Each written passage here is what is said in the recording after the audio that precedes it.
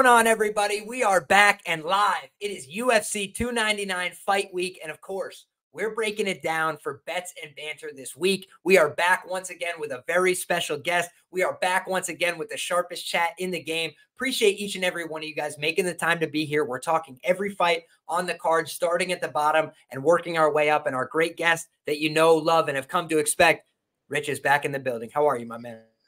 What's up, bro? Yeah, good to be back at it. Got a decent card this week, so excited to break it down. I'm a bit gutted about my Poirier bet. Anyone who follows me on Twitter knows that I cashed out of the fucker. But yeah, we'll get into that in a bit. But first off, I think you got some bragging to do, ain't you?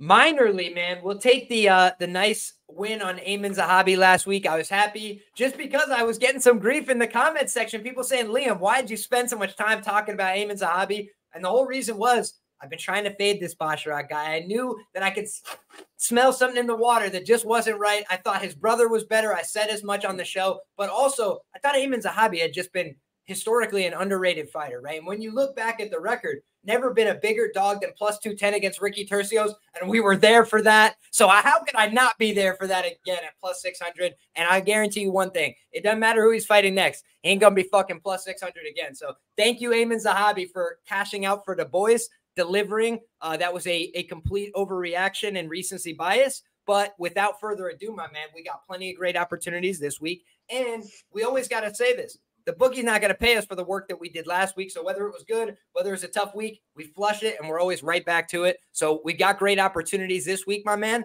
starting with a very strange fight. Joanne Wood taking on Marina Moroz, a rematch that no one asked for, 9 years in the making, Rich. How do you feel about this matchup? Do you think that we're going to see something similar to the first time these two women met up when they were both undefeated fighters and we saw Marina Moroz go out there, shock the world, get that big finish as an underdog? Or do you think it's more likely that Joanne Wood in this retirement fight is able to turn back the clock, maybe have a vintage Joanne Calder-Wood 29-28 decision? How do you feel about this one, Rich? I'm pissed off, man. I'm pissed off at all these fucking retirement fights. But I'm glad that I got onto this one before I did like some research. You know, I was ready to dive into it, see what each girl's been doing on Instagram and, you know, the rest of it.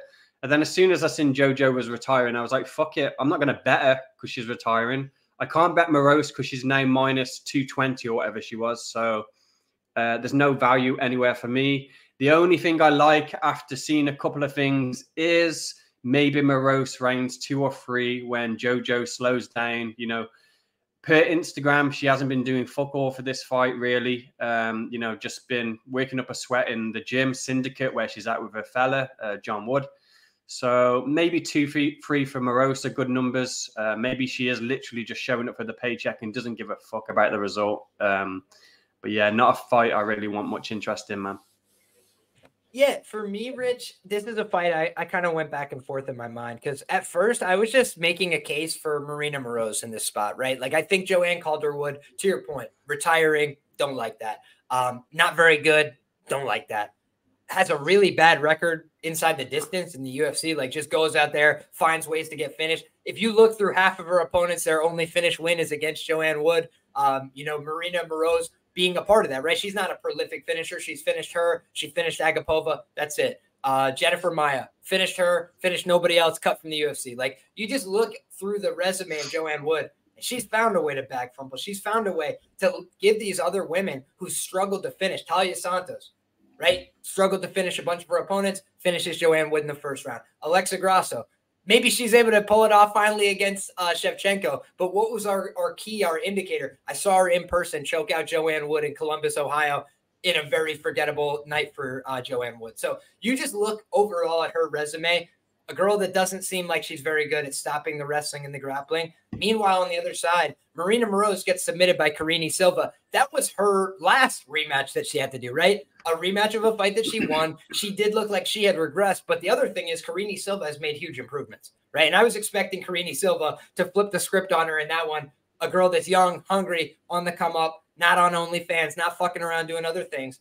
So I do have some mild concerns that Marina Moroz is just out on her career as well, kind of phoning it in this spot. So if I was to get involved after doing more research, I would just play violence here. I would just hope that one of these women makes a critical mistake, falls apart completely, doesn't have the gas or the cardio, doesn't care. But I do have a sneaking suspicion that Joanne Wood could win a fight that is just ugly, low volume, low tempo, and she just throws a little bit more, maybe wants it a little bit more in her retirement fight, but I can't trust her. I don't believe in her skill set. So for me, picking Marina Moroz, leaning towards violence here, but I just can't trust either of these women based on what we know.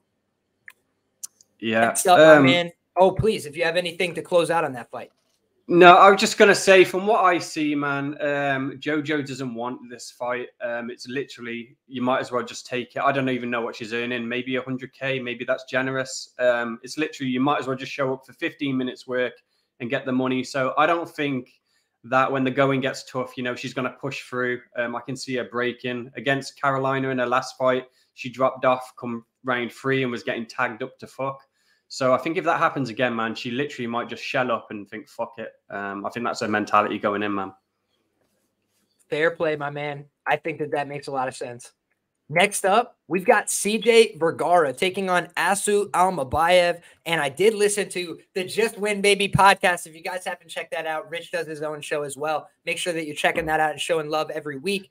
But I know you got a hot take here, Rich. Why don't you go ahead and give it? Well, it is a hot take, I guess, considering I've not seen anyone on CJ. But I don't know why everyone's up this guy's ass, man, this Asu guy.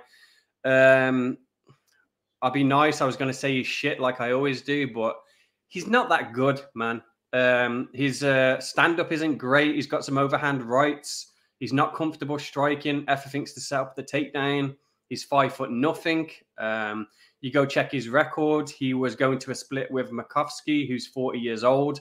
Makovsky was hitting blast doubles on him and putting him on his back. You go and look at his other opponents prior to the Makovsky fight. And, you know, he's beaten a guy who's 4-0. And then you go and check out that guy's record. He's got ineligible fights on his record. All his fights were against like 0-0, 0-1 type people. So he's got a very padded record, man. And I don't think beating Ode Osborne justifies you being a minus 450 in this position. Ode fight, you go watch that. Ode quit on the store, man. You know, he was done. You could tell that when he came out for that second round, he didn't have it in him. One takedown and he was done. And that's literally what happened. So I don't put too much stock in that win. I think that's what's driving the line from the bookies. And then if you look at the other side on CJ, you know, I know he's not great at anything. He's not too technical, but he's got solid cardio. He's just competed in a marathon. He never fucks off in fights. He doesn't give up in fights. You've seen him against Tyra. Tyra had him in precarious positions in the first round, had his back, had him on the mat. Everyone thought, you know, this is going to be sub 1 and done. And yeah, he reversed the position, went for a head and arm choke himself. He did then get subbed in round 2, but I make allowances for that because Tyra's a motherfucker and he's slick with the jiu-jitsu, so no hate there. But yeah, this guy doesn't give up, man. He's got UFC wins. He outlasts people. He puts it on them. I've seen this Asu guy tap to strikes on the regional scene. So when I'm getting this dog money, I'm taking the shot. It's only 1 unit, but I don't think this guy's for real, man, and he's going to get fraud checked. And why not CJ, man? So bet. Yeah, I think this is an interesting one, Rich. DraftKings came to market with this one, right? Like this wasn't a line that opened up on Bet Online, a little bit more sophisticated outfit in my view. They opened at minus 142. That did not last, right? Like they've obviously seen this one get blown out of the water. And then you see Bet Online opens it at a minus 335, and then they make their way to minus 500. So I just think that for one thing, this line was probably not accurate ever at minus 142 in terms of how they opened it. Like, I just think that's DraftKings taking a shot in the dark.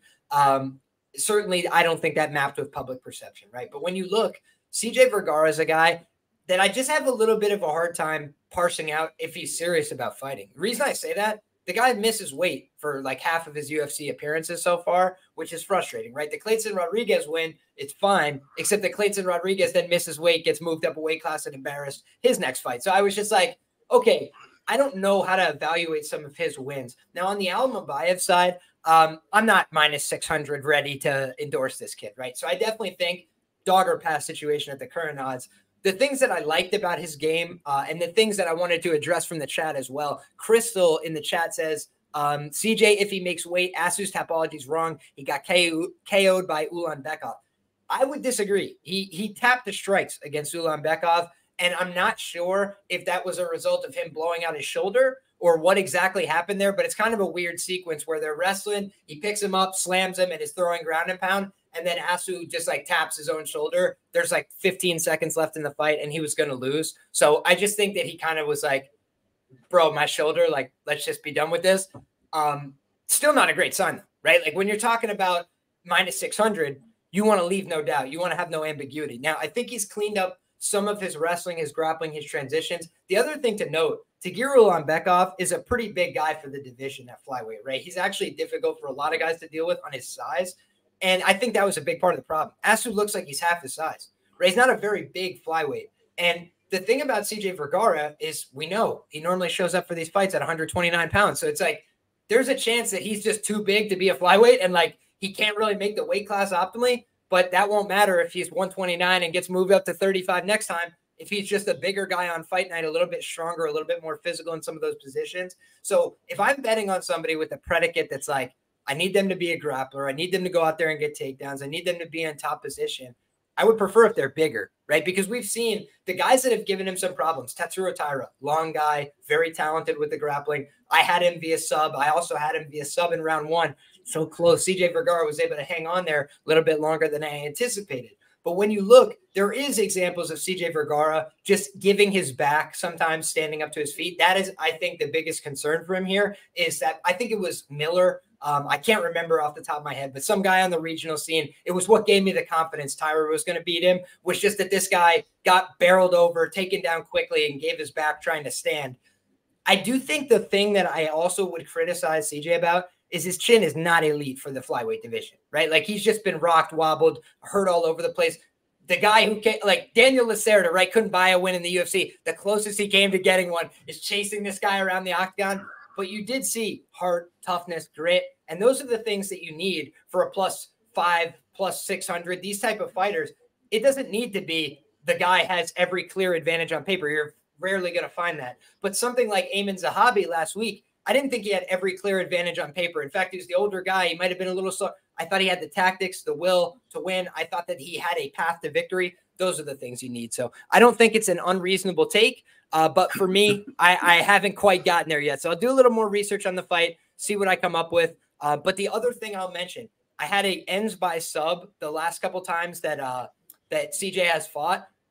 Like you mentioned, he went for a sub on Tyra, right? That shows some confidence, willingness to grapple. And I do think we've seen this guy submit to strikes before, right? We've seen him in some compromised positions. You talked about the fact Makovsky, 40 years of age, was taking him down. So if they get into a wild brawl, I think that will probably lead to somebody shooting a takedown. And I also think that Asu's going to try and wrestle and grapple all night. So for that reason, could look for an ends by sub potentially to cover both sides here.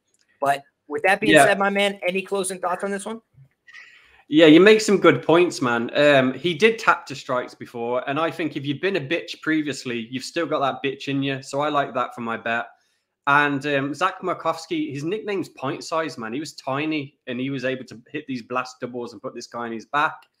And yeah, although, like I mentioned initially, CJ, he's not the most technical, but he's got heart, tenacity, and in my opinion, that's what you need to beat someone like Asu, because I expect him to get his takedowns, you know, for the first couple of minutes.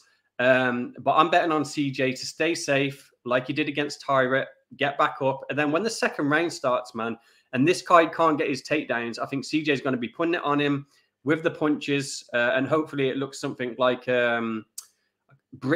what's his name? Mike Breeden against Jubilee, where he's walking him down. The guy's got fuck all left because he's got nothing on the feet. All he's got is these takedowns that he's not able to hit.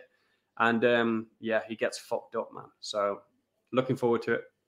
Shout out to you. Shout out to Crystal. Also says nobody named Carlos is losing in Miami. So Narrative Nation has made their presence felt on this fight. I do think that CJ might get a little bit of that local love just because he's got the name and he's got the attitude, right? He normally comes out, you know, fired up, ready to fight. So should be a good scrap here. I'm excited for that one. Next up, my man, we've got the debut of Robles de Spain. And the last thing I did before I got on the show, Rich, is watch his fights, right? Because I had said on my own show that I'm not a Josh Parisian guy. He looks like a tall glass of milk to me. I've never believed in him as a fighter, period. I think that I bet Alain Badeau against him. If you know what I'm saying, like, I think he's the worst fighter in the UFC in heavyweight division. But when you look, he's also come through as a dog before, right? So I do look for proof of concept. Greg Rebello on the Contender Series, I think, was like -500, -600 against him. And it just goes to show you heavyweight is a stupid weight class, right? These guys get into ridiculous fights. And if somebody gets underneath somebody else, they just might not get up, right? They are big, tubby guys. And it's just hard to start moving around, creating space when somebody big like that is on top of you. Josh Parisian, right, is like a fridge on top of you, right? So when you saw Alain Badeau get stuck under there, he was like, I'm ready to check out, right? It doesn't take great skill or sophistication. It's like, I'm going to put my chest on you. I'm going to try and land a couple shots. I'm going to be big, heavy, and make you uncomfortable. Now, when you look at Robles de Spain, I do think that this guy is a very good athlete. I think I've heard some people this week say, I don't know that his athleticism is all that. How many guys that are, you know, 6'7" can lift their own leg above their head? Very few, right? Like very few. I think the leg dexterity, the speed, the athleticism, the balance as well. There was a couple times where it looked like he was going to get taken down and then just found his footing back underneath him. If you know what I'm saying, like he was getting pushed back and he would be running his feet backwards and then just have his weight underneath himself again. So I do think in terms of like natural athleticism, you put these guys in a decathlon, it's Robles is winning every event, right? Josh Parisian is not winning one event. But I also just have a feeling the price is a little bit too steep. The bookmakers open at -4, -5. They're trying to get money on the Parisian side, in my view. But they also know no matter what we do, we're going to write Robles money in this spot because we've opened him in a parlay type position, right? So parlay bettors are just going to say, I take what the bookmaker gives me. They tell me it's -400. I believe them. I just have a feeling that the better bet, if I was to be on chalk in this fight, is the under 1.5 rounds, right? Because I see Robles as a guy that has been constantly finishing guys in the first round. I do think he's very aggressive in how he fights. He comes out, he's swinging heavies. He looks like he's ready to engage. And I just don't know that he's about the ruckus, right? The things that I found mildly concerning, I think it was John Stargarian mentioned on his show, Club and Sub, shout out to John, that he had said he didn't come over to MMA for a while because he was afraid of getting knocked out. That's not a good reason to not come to MMA. And I thought it was so ironic watching his fights. Like, this guy's afraid to get knocked out. I'm like, bro, you should be afraid you're going to kill somebody. But it is a mindset issue, right? So when I'm looking at this fight, he doesn't have a ton of experience to fall back on. It's at a pay-per-view, right? This isn't in the anonymous Apex Center against Josh Parisian in front of a bleacher full of 7 people. So those are the things that give me a touch of pause here and make me think that maybe Parisian could have some ability to weather a storm and come back. But even Alain Badeau should have finished this guy. Like, let's call a spade a spade. Alain Badeau quit and acted like a complete fool in that fight. So he's not very good either. I think the Spain should win. I think he should kill him very quickly. But I just can't trust the price tag. How do you feel about this one, Rich? Yeah, the line is wide, man. And there are some dogs on this card, but I don't think Parisian's one of them, man. Yeah, like I'm going to mention later with my Poirier bet, I think one of the best, whatever you want to call it, attributes I've got when it comes to capping is the things I see on Fight Week, man. Interviews, you know, the face-offs, the stare-downs, Instagram and stuff. And what I'm seeing from Instagram is a guy who's just taking a fight, man. His training's ridiculous. You know, somebody posted it on Twitter. It's a joke, man. He's just doing some fucking hopscotch or some bullshit. So yeah, I think Josh is showing up. I think this guy, we're going to fade him at some point for sure, but it's not going to be against Josh. I think he gets his knockout in round 1, hypes up the crowd. Yeah, Josh ain't the one, man. So good luck with your bet, John. But Parisian isn't for me. Narrative Nation here, checking back in. And the thing I wanted to bring up before we moved off this fight, big Cuban population in Miami, Florida. I do think they would love to have a freaking celebration. All the Cubanos lifting up Robles de Spain. Also, he just looks more like a guy you want to market, right? If I'm in a business department somewhere, Josh Parisian is a guy that is enhancement talent 100% of the time. He's not going up into a big position for me. Whereas Robles Despain, at 36 years of age, 1, 2, 3 big wins, we're putting him in a main event. It's like, who cares? It's heavyweight, right? So like, we just saw Shamil Gaziev. They're so desperate for heavyweights. They're like, hey, bro, you got to win in the UFC over Martin Budai. Come on down. Like, they're just looking for anybody that could have some talent, some upside. And I do think this is a guy that fits the bill on the night, right? A guy in Miami to come out there, knock him out, get the crowd going, 14 fights, right? We can't be out here all night. I feel like they're bringing him out to get a knockout in round 1, light the crowd on fire, and keep the ball rolling. Yep. But with that being said, man, we've got the next fight in the light heavyweight division. Not an easy fight to call, in my view, Rich. Why don't we kick this one over to you first? We've got El Monstro, Felipe Lynch, taking on Ion Cutelaba, the Hulk. Sorry, bro. This is the only fight I don't give a shit about. I literally thought they fought 3 times already. What can you say? I'm waiting to see Linz at weigh-ins to see if he's on the juice still, because that matters. When he's on the juice, he's a fucker. When he's not, he's a bitch, and he gets KO'd by Boza. So I'm waiting till weigh-ins. I want to see if he's on the juice or not. Ion's an idiot. He always ends up getting himself subbed or bonked by somebody, man. So, yeah, good luck with your bet if you're betting this one, man. But what I will say is, I was having this for earlier. When Ion lost, he lost against Django. What's his name? The big Kenny Nigerian guy. He lost to Kennedy Nzechukwu. He lost to Johnny Walker, and he lost to Ryan Spann, all 3 in a row. Exactly. And what do they, all 3 of them, have in common? They're all big fuckers like Linz, man. So Ion, we know he's a bully. We've seen him at weigh-ins. I think when he's the bully, he does okay. But when he goes up against these big fuckers, he fucks up. So Linz would be my side just based on that. But I don't know. We'll see at weigh-ins in it, see what's up. Yeah, I do want to see the weigh-in for this one. And I don't say that about every fight, right? But the CJ fight, he's a guy that's missed weight a bunch of times. Felipe Lins, he's a guy that's looked like 2 different guys in the UFC, right? So, like, we know that Felipe Lins, I think he's like the biggest advocate of USADA getting the hell out of the sport. He's like, hey, man, let's have it lower risk. Let me come in here, juice to the tits, please. And when you look at this guy, I do think Felipe Lins has had a pretty easy run through the UFC. Like, I think in his more recent fights, I thought he was going to knock out OSP in the first round. I thought he was completely washed to bits. But you look, and I just feel like they kind of like him, right? Like, I don't think there was any reason to give him all these layup-type fights, nice enough fights, winnable fights. And Ion Cutelaba is where the rubber could meet the road, right? I do worry that he could get knocked out in the first round just because he's been knocked out in the first round. He's kind of stood in the pocket before, got clipped. He can get hit. Cutelaba's a violent guy. He comes out swinging wild.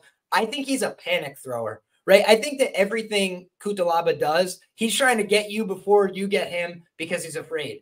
And when I look at a guy like that, I do think Lynn should be able to manage this fight. Maxime Grishin, big guy, strong, physical. I thought that was an easier fight for Lynn just because he's not very dangerous early. Thought he was going to be able to manage his way into that fight, and he was able to do so. We've also seen, at the time, I thought that the win over, what's his name? I'm drawing a blank on his name, Marcin Prachnau. I thought the win over Prachnau meant nothing.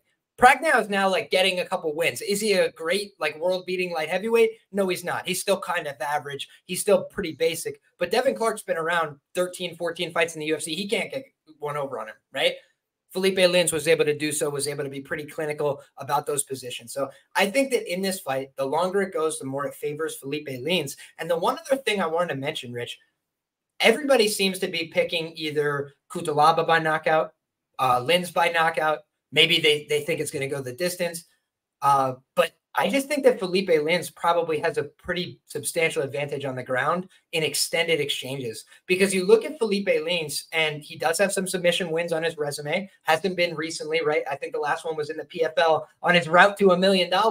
But if you look, Ion Cutelaba isn't getting submitted by prolific grapplers. He's not getting submitted by the upper echelon guys in terms of their jiu-jitsu in the division, right? The Johnny Walkers of the division. Ryan Spann, he's basically a one-note guillotine threat. I appreciate that about him, right? If you're going to pick one move, go for the guillotine. I like that one. But when you're just looking at this guy's broad body of work, I'm not impressed by Ion Cutelaba. He's 6-8. with 1 no contest in the UFC. He runs into punches. He loves getting knocked out. He loves getting finished. He loves getting submitted.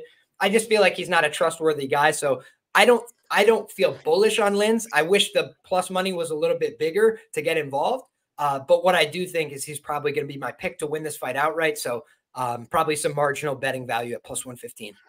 But yeah, I like that. In any case, yeah, I like that. Lins sub 2-3 after they fucking feel each other out, fucking cage pushing and all that bullshit in round 1. I like Lins, like you said, in the extended fight, and yeah, see what submission 2 and 3 is, man. I just checked the metrics too, and he's up on both Lins. So yeah, I'll go Lins, man, based on this combo.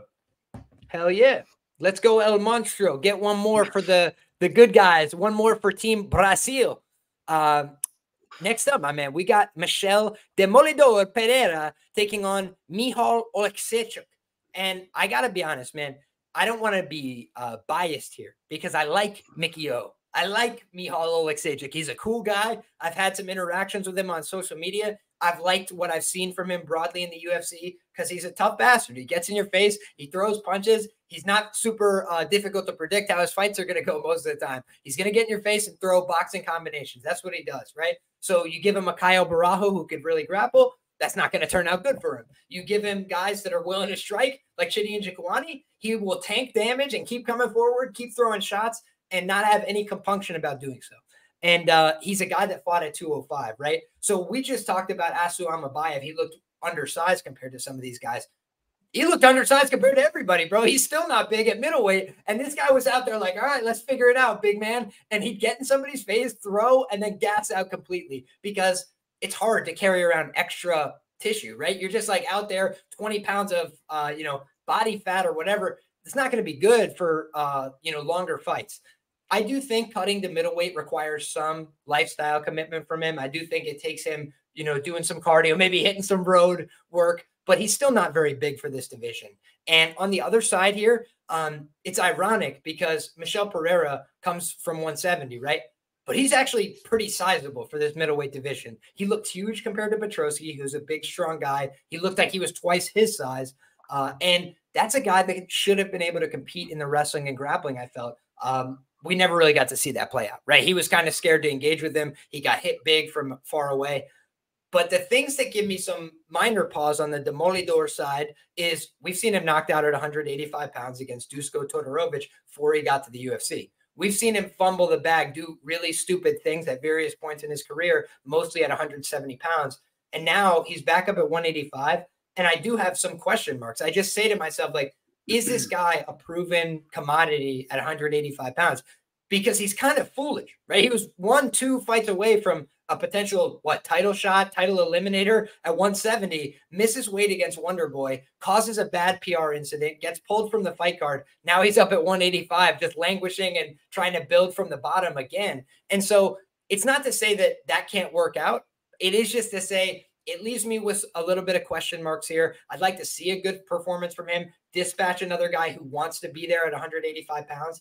But the last thing I'll mention as I kick this over to you, Rich, people are getting after me saying Michal Oleksiejczuk no longer with Ankos MMA. I'm not seeing him in some of those photographs and some of those pictures. He used to be training there with the Blachowicz of the world, with the Murdochs of the world. Is he getting in good training right now? It's hard for me to say. A lot of his shit is written in Polish. He's training at a bunch of different gyms. He's training with a bunch of different friends, it looks like. But also they're not friends like, hey, Tom, Dick, and Harry off the street. They're K1 guys. It's a purple belt champion from Poland. He does seem to have some kind of guys around him that know how to fight. But is that a serious team? Is this a great camp? Did they put everything together properly? I'm not sure. And I do think that Michel Pereira looks like he's in the right shape. He's training with Smotritsky and a bunch of other guys, 170, 185 type guys in the UFC at Extreme Couture. That seems like a better environment to improve, to work on your skill set. So for me, I'm going to pick Demolidor, but I'm not feeling extremely bullish about this one. How do you feel, Rich? Yeah, well, you mentioned the demographics earlier, and Miami's like 68% Hispanic and white boys are like 11%. So I think this is a setup, man, for Pereira. I think Lord Michael's going to get fucked. Someone mentioned it in the chat, the submission's 500. I like that. And yeah, someone sent me some info. I seen some shit on Instagram. I can't say his last name, so I just call him Lord Mikey. So yeah, Mikey, he's just had a kid. I read something where he said he didn't want to pay his 20% to his manager, so he's fucked his manager off and is managing himself now. That's not needed. And like you said, I don't think he's training anywhere because he doesn't want to pay the gym fees. So he's literally just bouncing around, getting whatever work he can with his fucking brother-in-law, whoever it might be. And yeah, outside of that shit, on the Lord Michael side, man, I think there's a reason they put Pereira on this card, man. It's an exciting card. It's you know, packed with some big stars, and they want finishes, man. They want you know, people like him to excite the crowd. He's good at 185, not cutting weight. It's better for him. So yeah, I think he's gonna fucking be too elusive for Mikey to catch him in the big cage. And yeah, I think he can just toy with him from the outside, or if he's shown just a little bit of IQ, take him down and get the submission, man. He's a black belt. Yeah, I don't think Mikey's going to do well in this fight at all. I think he gets finished, man. And I'm hoping it's a submission also. So we'll see how that goes. Yeah, before I had seen a price here, Rich, on my first look, I had just said, like, if I was going to get involved with anything, it'd probably be a contrarian prop on Pereira by sub. I was expecting a little bit more on the plus money because he's not a guy that consistently wrestles and grapples. However, sometimes the price can be a little bit telling, right? If they're shading so much towards an outcome that doesn't happen routinely, it doesn't always come through. Like Eric Anders, that's one example of a prop that didn't come through. However, you saw that there was life for that prop. You saw why there was opportunity, why people thought it could be a possibility. And I do think the same here. The other thing to note, Jamie Pickett had given us some reason to believe, like, hey, if it gets into an extended ground exchange, I might not just fold up the tent. You know, like Bo Nickel had to hold him in there for 2 minutes before he gave up. You look, the Dawkins fight where he tapped out, you know, with like a second left on the clock. You could say whatever you want about Jamie Pickett, but he said after the fact, he's like, my tongue was in between my teeth. I thought it was going to bite off my tongue. Yo, I'd tap too, bro. Like when you just look at some of these situations, like, all right, he had a little bit of a tough run, and he almost knocked out Anders in that fight. So I think Anders was just about risk mitigation. Let me find any way to win the fight.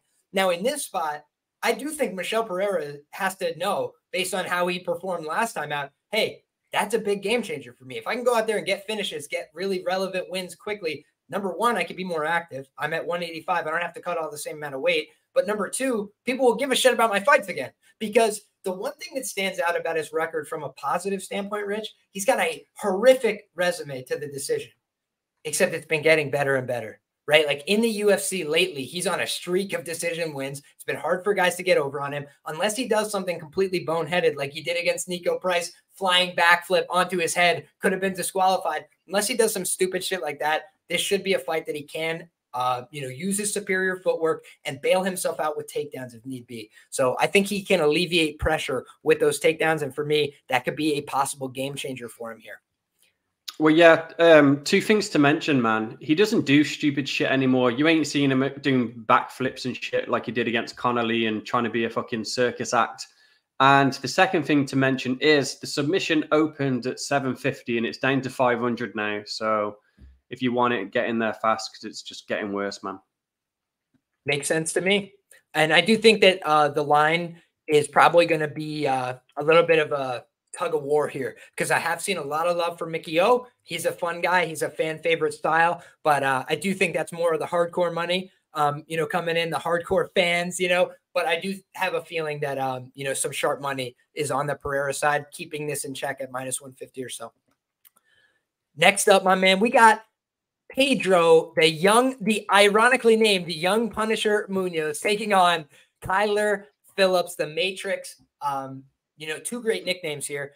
One is a little bit more appropriate now, but when you look, I'm a fan of Pedro Munoz, right? I like his game. Great guillotine. I've said before, Rich, and you can tell me whether you agree or disagree. I think he's got the best chin in the history of the bantamweight division. When you just look, it's either him or Chito Vera, right? Like they both have kind of stood in the pocket with a bunch of high-level guys and come out the other side without getting finished. But I do think for Pedro Munoz, the quality of competition throughout his career has been rock solid. And the fact that this guy just stands in the pocket with everybody, never has fear, never has a step back, right? He stood in the pocket with Cody Garbrandt, kept pointing to the ground like, hey, let's figure it out, man. Let's keep doing this.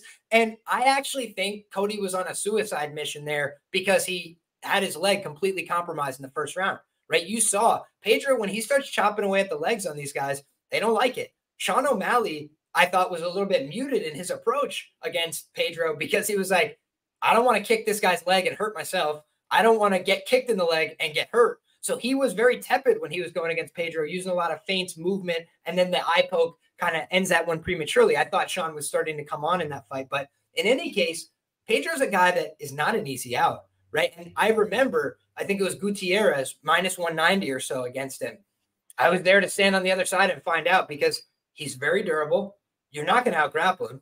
Like, I don't see these guys out-grappling him at all. And when guys have turned into a wrestler against him, he's rolling them through with the tightest guillotine you've ever seen into the mounted finish. So I've really respected what I've seen from Pedro over time. I do worry that he could always become old overnight, right? He has absorbed a ton of shots over the course of his career. He does stand in the pocket. He does have that willingness. And Kyler can be fast. He can be explosive. I faded Kyler before, right? Like, if you remember, Rich, I think we bet together on Kyler Phillips by sub against Marcelo Rojo. Different quality of grappling, right? Guy from the Latin American regional scene. And then we've also, been there to say, hey, you know what? I'm going to fade him. I faded him with Raulian Paiva. I had Raulian Paiva by decision. But even in that fight, they could have stopped that one. And Raulian Paiva is a tough bastard, too. He's willing to take some damage. He was basically unconscious, and then they woke him back up. He's like, all right, I'll go back out there. Gets the win in round 2 and 3. But that told me a lot of what I needed to know, Rich, which is that if you can survive, if you don't get finished, you can make a competitive fight with this guy. By round 2, he's like, I don't know. How much output should I really go up for? By round 3, the guy is slowing down visibly in almost every fight that I've seen from him. Victor Henry, back on the regional scene, said, hey, what's up? What time is it? Because he had the cardio to keep pushing this kid. And I do feel that's a guy that's not as dangerous, right? I like Victor Henry. Very fun guy. But we saw him land, 150 uncontested significant strikes on Hany Barcelos, couldn't put him away. He doesn't have that much power. He's more of a submission guy. So for me, that's the thing that tells me Pedro Munoz live by all methods in this fight. I think more often than not, this fight's going the distance. So I think it's going to be a competitive decision. I think it's a dog or pass situation after thinking about it a little bit more. How do you feel about this one, Rich? Yeah, I won't add too much, man, because that pretty much covered everything. I think Pedro is live. I think that Kyler is a bit too fancy sometimes. You know, he's been able to style on people earlier in his career, and then he's just come up against some durable people of late. And yeah, Pedro's exactly that, man. I don't think at this age, I know 37 on paper might seem concerning, but I don't think so. He hasn't shown me that he's digressing in his fights. So, yeah, he's not going to fuck off Pedro. I think he certainly wins round 3. That's just like a meme thing against Kyler. We know he drops off with the cardio. So, yeah, you just need him to win either round 1 or 2, man. And you got a good underdog bet there. So, yeah, dog or pass situation all day, man. There you have it. So I do think Kyler Phillips has some, skills, some prospect upside. He trains with good guys, but I just haven't seen enough of it. I haven't seen him translating at this higher level yet. So only 11-2 as a professional, still has a lot of time to gain some experience, but for me, just hasn't proven enough for the price tag at this point. Next up, we've got Mateus the Gamer Gamrot taking on Rafael Dos Anjos, and this is a fight where it seems like everybody's, writing in Gamrot as, old news, like, it's already over. He already beat him. It's already a free win. I don't know that RDA is the kind of guy you want to do that with, honestly. When you look, RDA last time out against Vicente Luque, I thought Vicente Luque was going to get the win. Why? RDA is half his size. He's just not going to have the physicality to stand up to him, right? And when I look at those kind of matchups, at 170, RDA has struggled against other good grapplers, right? Against guys that he can out-grapple, he wins. Kevin Lee, he was able to out-grapple him. He got the win in that one. You see other fights where he goes out there, competes tooth and nail with Colby Covington, right? So I don't think that he is a complete pushover. I'm going to kick this one over to you, Rich, but I do want to just give that credence as we start talking about this fight, where I feel a lot of people are ready to write off RDA because he's a little bit older for the division. He's been around a long time. But I just think that could be a little foolhardy to count out a guy like this. What do you think, Rich? Yeah, sorry, man. I don't have much, and sorry to RDA because I do think he is coming to the end, man. You know, I was on about people digressing. You know, Pedro isn't. I think RDA is. The Luque fight, you know, Luque was doing to him what he's done throughout his whole career. So, yeah, he just wasn't able to, you know, implement his usual game plan. It's fine when you're fighting Brian Barberina and your submission is plus 300. That's nice. But yeah, against Gamrot, just younger, more athletic. I think he's just gonna do the Luque thing and probably win a decision, man. Just you know, get more ground time, more top control, and yeah, win the decision. But the decision was shit as well. It was like minus 200, so it's an unplayable fight for me. And yeah, unfortunately, I think RDA is on his way out, man. Unless they give him some more layup fights, you know. But Gamrot's just too decent, man.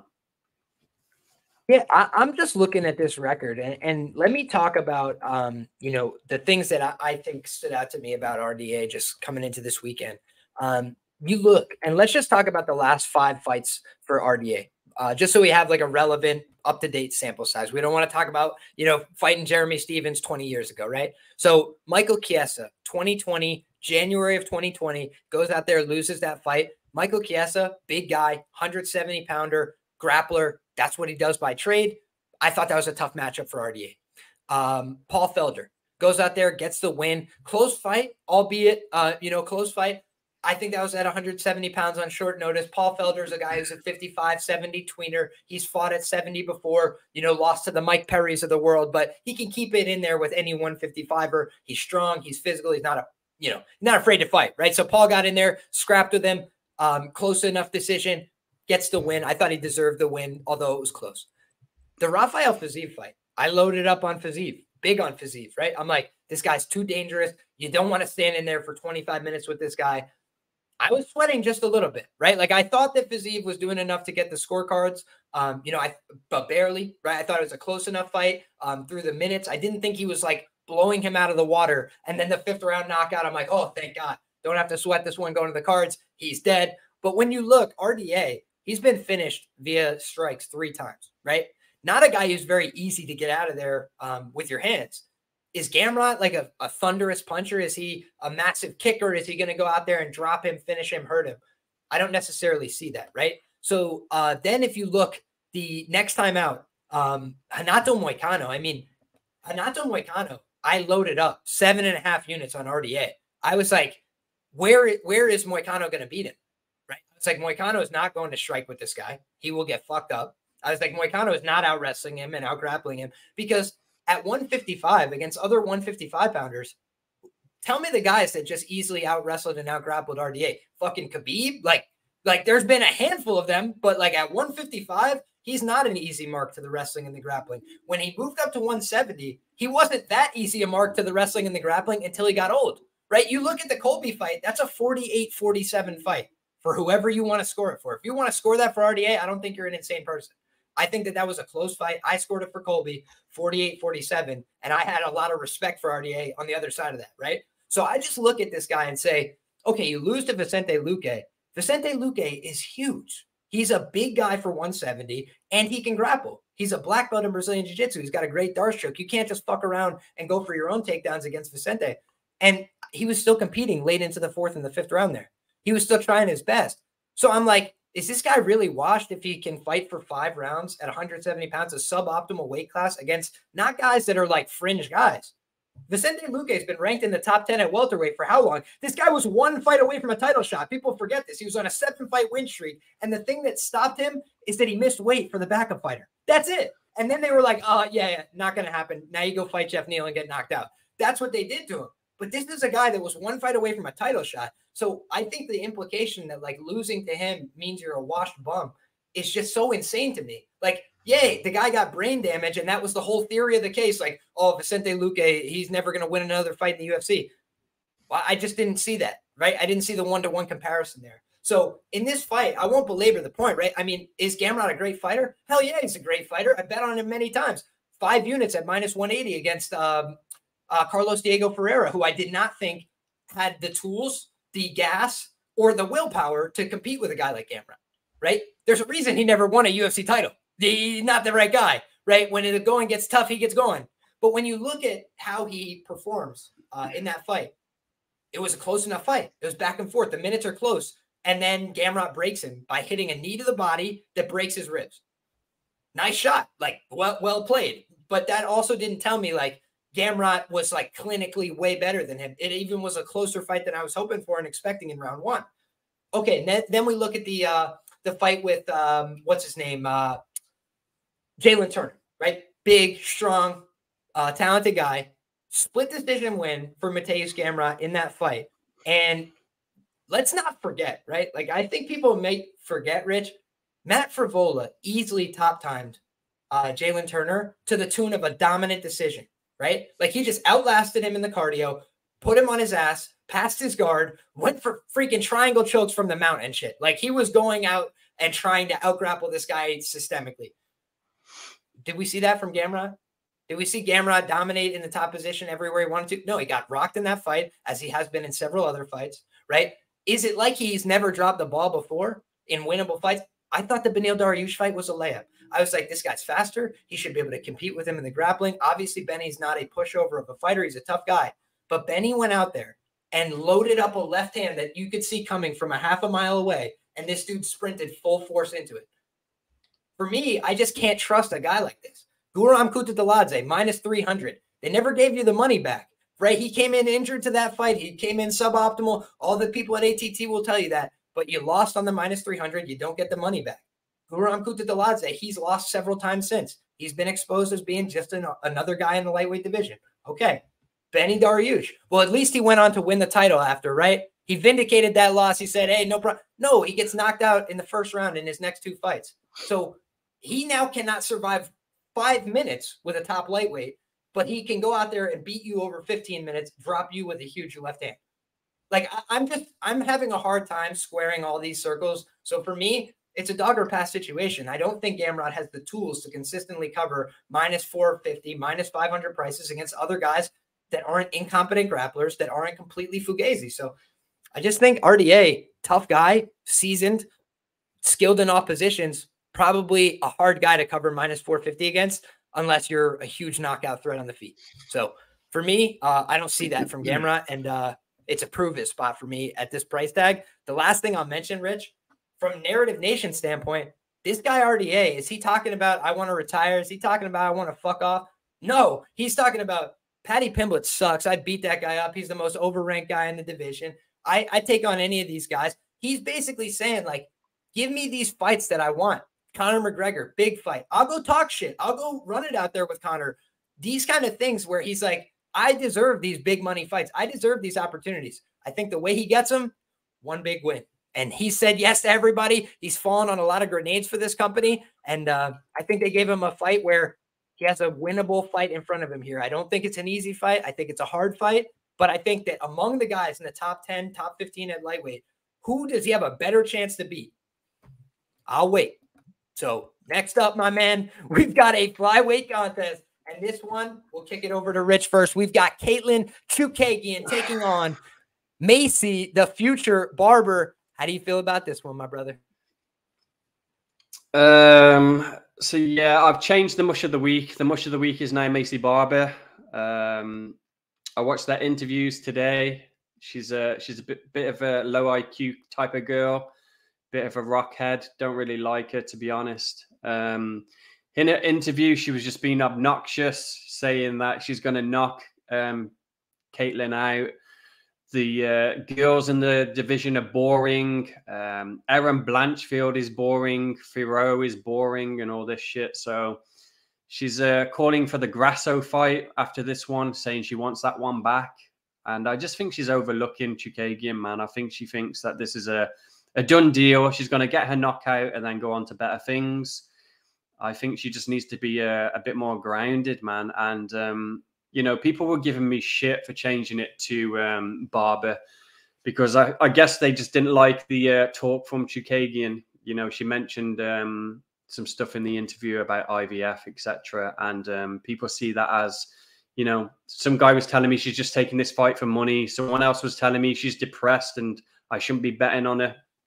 I don't read it like that, man. I don't put much stock into that and then transfer that into this fight to mean anything, to be honest. She's just someone who's getting back in there.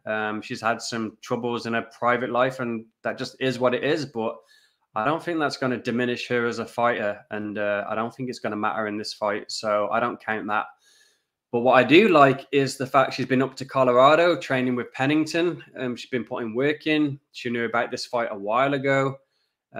She's a fucking brown belt. I know it might not seem it from her fights. She hasn't had to show that off. Or Team hasn't had the chance to. Yeah.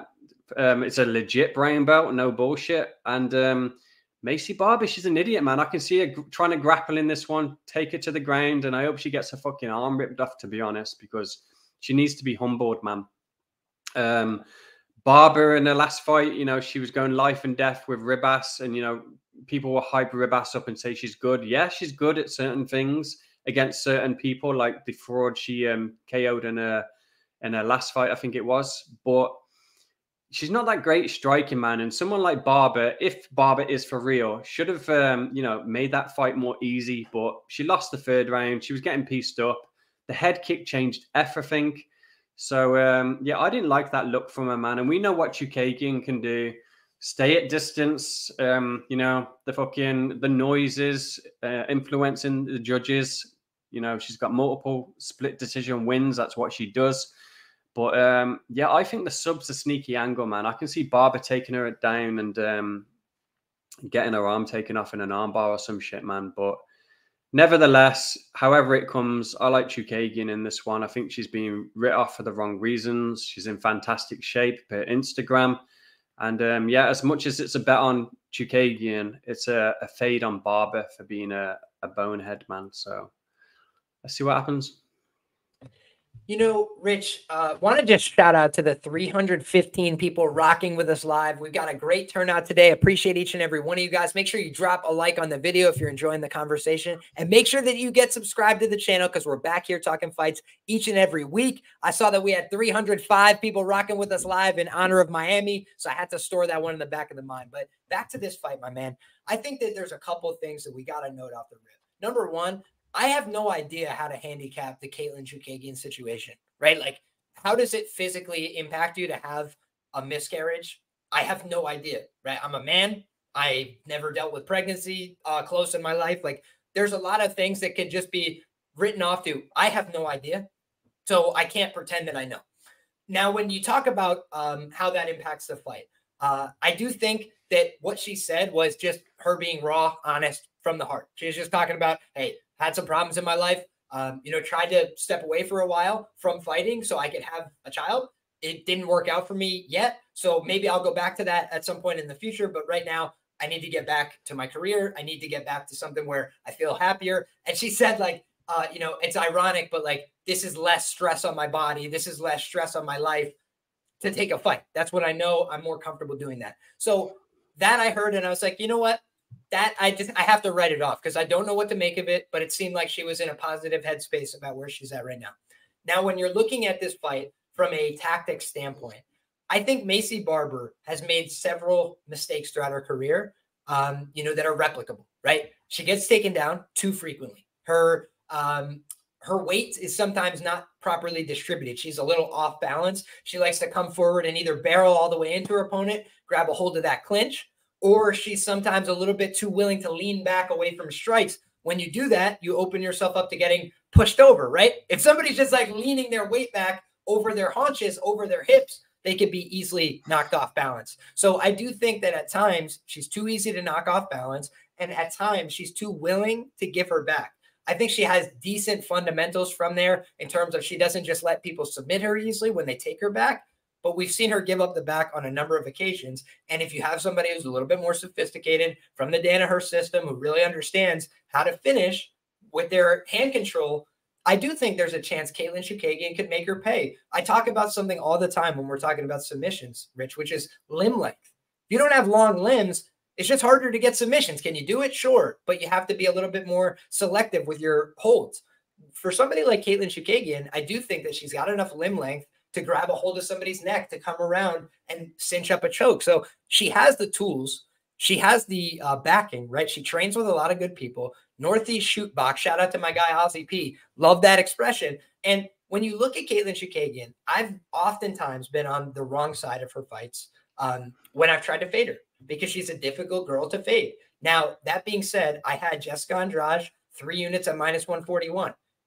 She was a smaller favorite in this matchup than we're seeing from Maycee Barber. I think that's interesting. On top of that, we talk about recency bias in the sport. It's a what have you done for me lately business. Last time out, Rich, I was on Maycee Barber +175 against my girl, Amanda Ribas. I do like Amanda Ribas. I do think she's very talented. But the point I made on this show several times is that when she fought Katlyn Chookagian and I got robbed fucking blind, personal opinion, +165 on Amanda Ribas. I think at worst it's a -110 fight. But in any case, I had a lot of fucking money on that. And it did teach me a hard lesson, which is Amanda Ribas is just a little undersized for 125 because she had every position she wanted. She got everywhere she wanted on Katlyn Chookagian, the mount, the back, here, there, and everywhere. And she just couldn't do anything with it. And Katlyn Chookagian didn't panic. She didn't make any big mistakes. And when she got back up to the feet, she threw enough to take back over the rounds, and it pissed me off. So when I'm looking at this fight, I'm saying to myself, Amanda Ribas was +165 against Chook, and I took her there, right? I took +175 on Maycee Barber against Amanda Ribas. Something can't be making sense in the line value if we're now getting to the point where +175 on Katlyn Chookagian is the next logical outcome here when she beat Ribas, right? So it's like, I do think what we've seen is a little bit of a market overcorrection here. I like the confidence from Maycee, but I do think that it's blending just a touch over to arrogance as it has in the past, right? When you look at what she's saying, she's talking about, I'm going to go up and fight Juliana Pena. That's the easiest fight, you know, for the, like, first of all, who asked you? Like, who invited you to that title fight? I don't remember that. But on top of that, it's like, okay, she's talking about, you know, the Alexa Grasso fight. That's another time where I bet her and she let me down. She spent a lot of time throwing at distance. She didn't optimize her game plan there, didn't go for enough takedowns, didn't try and get on top. So I don't think that I have enough of a clear idea of what Maycee Barber is going to bring to the table, fight over fight. I thought at +175 last time I was willing to find out. But I'm not willing to find out at -200, -215. So I do think this is a very plausible buster of the week. I do think a lot of people like Chook from that underdog perspective, but I do think, Rich, if people are playing it, they're going to go death taxes and Chookagian by decision, which is possible. But I just don't think that that's the only way she could win the fight, to the point that we made before. So I think money line's probably optimal here. And I do think there's a chance Katlyn could finish. But I also think there is a negative downside for Katlyn, which is she could get hurt to the body here. You know, when I've looked in the past, the thing that bothered me in the Andrade fight, for like on rewatch, is just her reaction to getting hit. Andrade hits like a truck, right? She's a scary woman, but we did see she like spun in a circle and like was covering up and running away and shit. Looked like CJ Vergara against what's his name? Lacerda, right? Like she was just like doing the sprint away for a little while. That was concerning for me. But again, -141 for Jessica Andrade there, -215 for Maycee Barber here. Something's not adding up about those lines to me.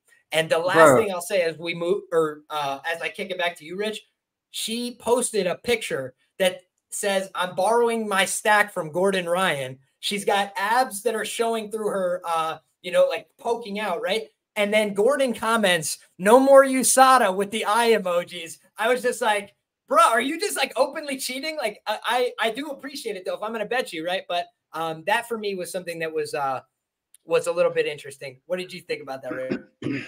Yeah, just and I mean this with all respect, people can shut the fuck up about the body, man. She gets, you know, hit one time by Jessica Andrade, no less, and all of a sudden, you know, she's weak to the body because you know, she got hurt by it once. Like, stop overstating stuff, man. Shut up. I'm not even saying that I think that she's like soft to the body. I'm just saying I think that's like, if I'm in the corner of Maycee Barber, I'm telling her to target that personally, just because that's where we've seen her get touched. But oh, for sure, Barber's a retard though, bro. Also, she ain't doing that. The thing is, for the for what we don't know about the miscarriage and whatever, that was the other thing that I just thought, like, if you're being mean in a cage fight, you're punching in the body this woman. Like that's just what I would think. But do you know what I think Barber's gonna do? She's gonna grapple her she's going to grapple her and try and take her down, and she thinks she can get a fucking TKO from Mount. That's what I think, man. I don't think she wants to stay at range. She's going to try and close the distance, and that's why I like my submission bet, man. So take her down. Let's see what happens. There you have it. We'll find out. Next up, my man, we've got a great fight in the heavyweight division to round out the prelims. There are sharp guys I respect that completely disagree with me on this fight. And I love to see that, right? That always means that, you know, it's going to be a competitively lined fight. There's going to be a lot of money in the market for this one. But the truth is, man, I spent a lot of time taping this fight. I spent a lot of time breaking down this fight in my mind before I parted ways with any dollars. And I just have a feeling Jailton Almeida is going to win this fight upon more research, right? And when I looked at this, I say to myself, I'm not the biggest Curtis Blades guy. I'm not the best at handicapping Curtis Blades fights. So I wanted to give those disclosures up front. I'll let you guys know where I do well. I'll let you know where I do poorly. I have not done very well capping Curtis Blades fights.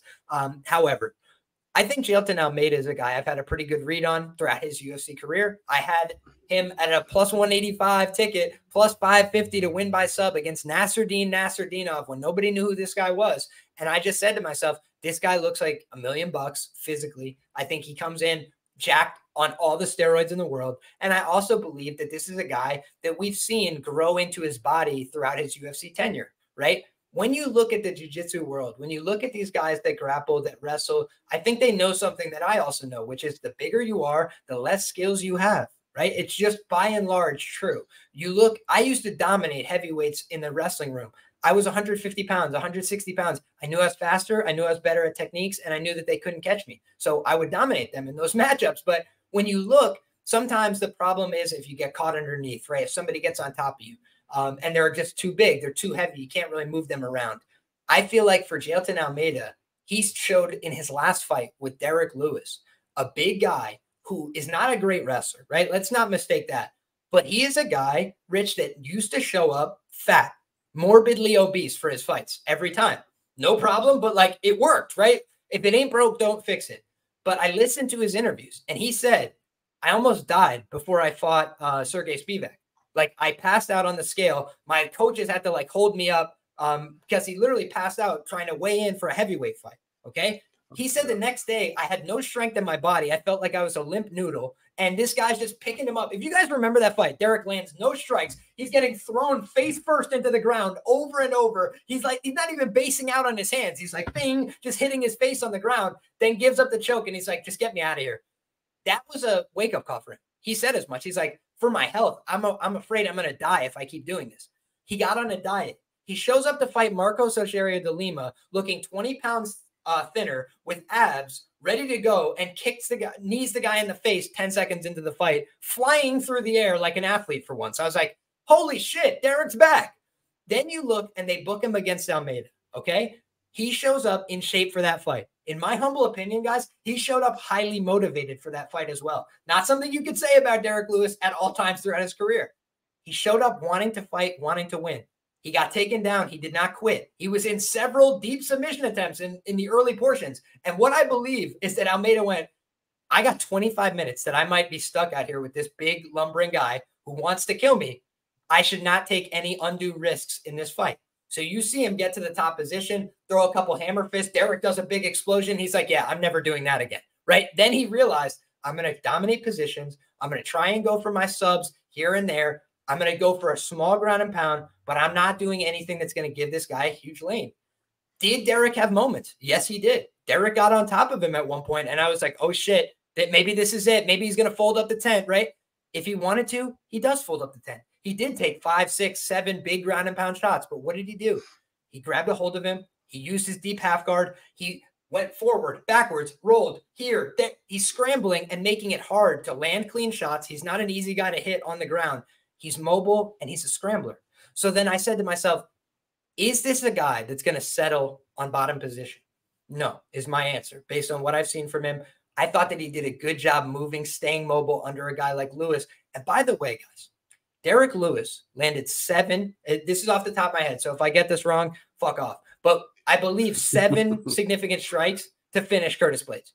Okay? He didn't land 50 of them. He didn't land 100. He landed 7, and on the 7th, he never rose again, right? He was making terrible, dreadful noises in the cage for 3-4 minutes of being asleep, okay? When you look at that fight, that tells me, okay, 7 significant strikes, he gets taken out of there. You could forgive it. It was a big bus driver uppercut, but let's also just say that's a common opponent. Nobody is seeming to give any credit to the fact that Jailton Almeida, what was his risk mitigation strategy? He went for takedowns. He got all of them that he needed. He had many, many takedowns throughout the fight. By the way, how many guys do you know that can wrestle for 25 minutes at heavyweight? I'll wait. Then you could go look. Can he do it? Curtis Blaydes can do it, right? Maybe, because what we saw from him is he wrestled 15 minutes against Volkov and then was ready to go into cardiac arrest. Dana White says after the fact, you want to talk shit before your fights and then fight like that, you should not do that because you're going to look stupid. Quote from Dana White about Curtis Blaydes. So one guy goes out there over 5 rounds, gasses out completely, and looks very vulnerable down the stretch. Hard to put him in a title fight. Hard to give him a big opportunity. How about Jailton Almeida?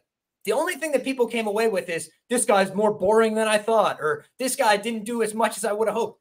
Okay, but he didn't get knocked out, and he didn't make a fool of himself, and he didn't make a critical mistake. And the opposite's true for Curtis Blaydes. Curtis Blaydes got dropped by one of the 14 strikes that Mark Hunt landed in a fight that he won. Hats off to him. But he is 2-4 career to the knockdown in the UFC. He's had many, many fights, okay? The 2 guys that he's knocked down in the UFC are Dawkins, who can't beat a black guy. Let's just call it the way it is. Not on the regional scene, not in the UFC. He's never beaten one. That's just a fact. They don't like cops in the UFC, right? Derek Lewis is a felon. He was like, I'm going to have to make you hold this one, right? When you look overall, I feel like this is a guy in Dawkins who does not like being in there with powerful punchers, and we've seen that on a number of occasions, right? Then you look, Alexei Olenek. Alexei Olenek is a former middleweight, and he is like my height. I'm kidding, but like Alexei Olenek is not a very big, strong, intimidating guy for somebody like Curtis Blaydes. He's slower, he's way smaller, and he is a grappler. That's what he does. Unless he's getting the boa constrictor choke or, you know, a Ezekiel from bottom mount, shit's not going right for him in the heavyweight division. And he's 45 or whatever. So those are the knockdowns he's recorded in the UFC. He's been knocked down on 4 occasions. He's been knocked down by guys that, you know, we have a common opponent. One guy got killed. The other guy won dominantly over 25 minutes. So everything for me is pointing to this guy, Jailton Almeida, has all 3 methods of victory to win this fight. Would I be surprised if he submitted Curtis Blaydes? Somewhat in the fact that he's never been submitted before. Who's the best grappler he's ever fought?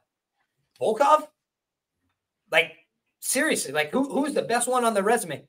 Volkov when he was a brown belt? Like, I don't know.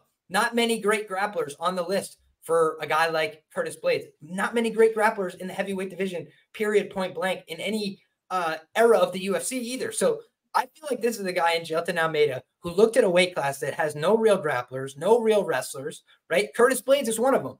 So let's see if he can do something about the takedowns that are coming at him on Saturday, right? But I'm not sure that he can because there's not a lot of evidence of guys trying, and the guys that have tried have had success. Volkov had success, and he's not that good a wrestler, and he doesn't have the body type to wrestle either. And he's not very persistent with it. So he just outlasted Curtis over 5 and then started taking him down himself. Interesting look. How about Cody East? I know it's in 2016, but we have to look at the points of comparison we have. That's all we can do, right? I can't look at data that doesn't exist.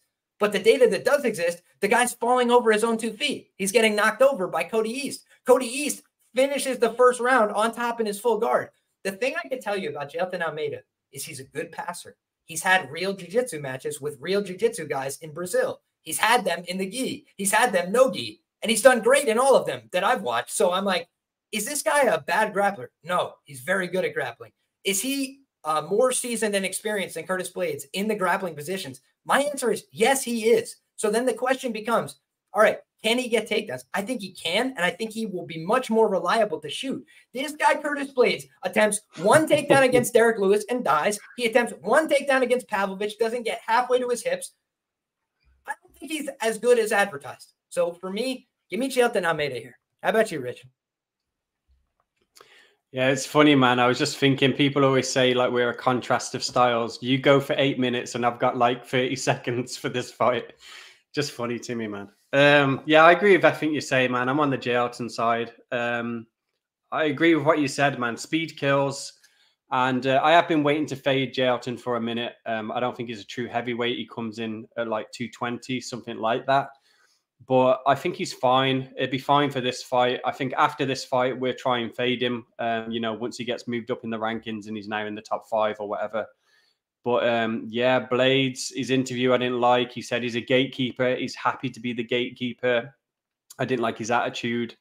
And he also said that he just wants to use his wrestling as defense. He doesn't want to offensively wrestle. So I didn't like that from him either. A bit of low IQ there. And I think Jouton's live for the TKO, man. He said that he's only, you know, took people down and submitted them because it was the path of least resistance. So, yeah, when you've got someone like Blades, who's obviously a decent wrestler, he's a half decent, especially over 3 rounds. I think Jouton will know that and try and keep it standing and test his stand-up, man. It's like he's on this progression course where he subbed everybody and then he's had a 5-rounder now, so he's got that 5-round experience if he finally does get to a championship fight. And, yeah, now he's got someone in front of him where he can test his striking out because, you know, Blades is pretty elementary with his striking and he could be chinny or it could just be that he's been fighting big fucking heavyweights, but like I said, speed kills. So I'm on the Jouton side, man. Yeah, I think it's a bit of both because I do think, like, let's just be serious, guys. It's a heavyweight fight. If Jouton gets knocked out, I'm not going to be altogether stunned because anybody could get knocked out at heavyweight. But I don't see evidence that he's less durable than this other guy, right? Like, I'm seeing evidence that this guy can't take as many clean shots as Jouton. How do I know? Jouton took 20 significant strikes from Derek Lewis, who looked like he was in shape. Some of them were from a standing position. He's like throwing hammer fists and punches straight at Jouton's head on the ground, and Jouton reacted fine. And the difference was one Marge Simpson bus driver uppercut, and my dude is sleeping for 4 minutes and like making harrowing, noises in the cage. Not for me. So yes, I can say one time Jailton Almeida got knocked out on the regional scene.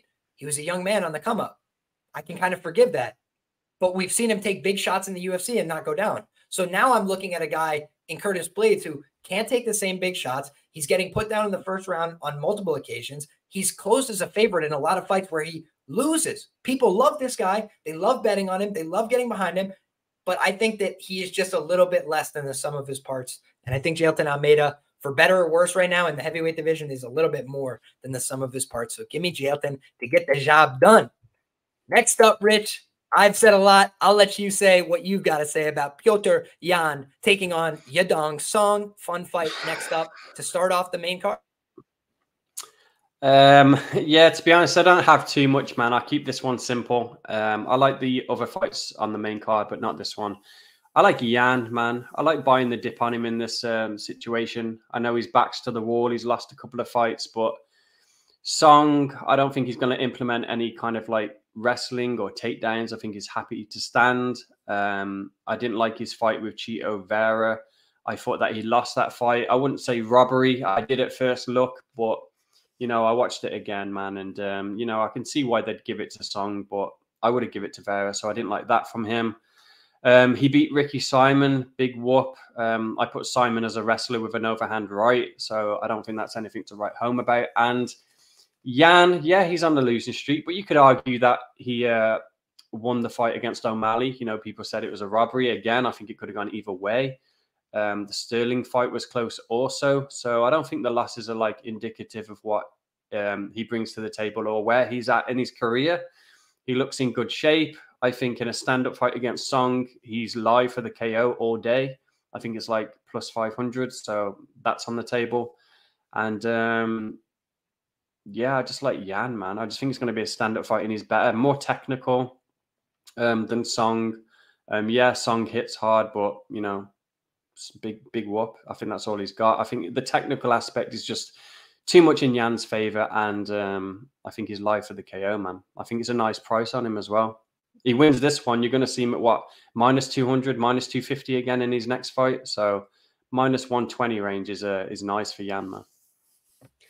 You know, Rich, this is one of the first times I've ever considered betting on Petr Yan in the UFC, right? And I think that you hit the nail on the head for a lot of the reasons why. I think there is a chance that this line is being colored by recency bias. When you look, Petr Yan's a guy I've faded routinely, right? And it's not to say I thought he was bad.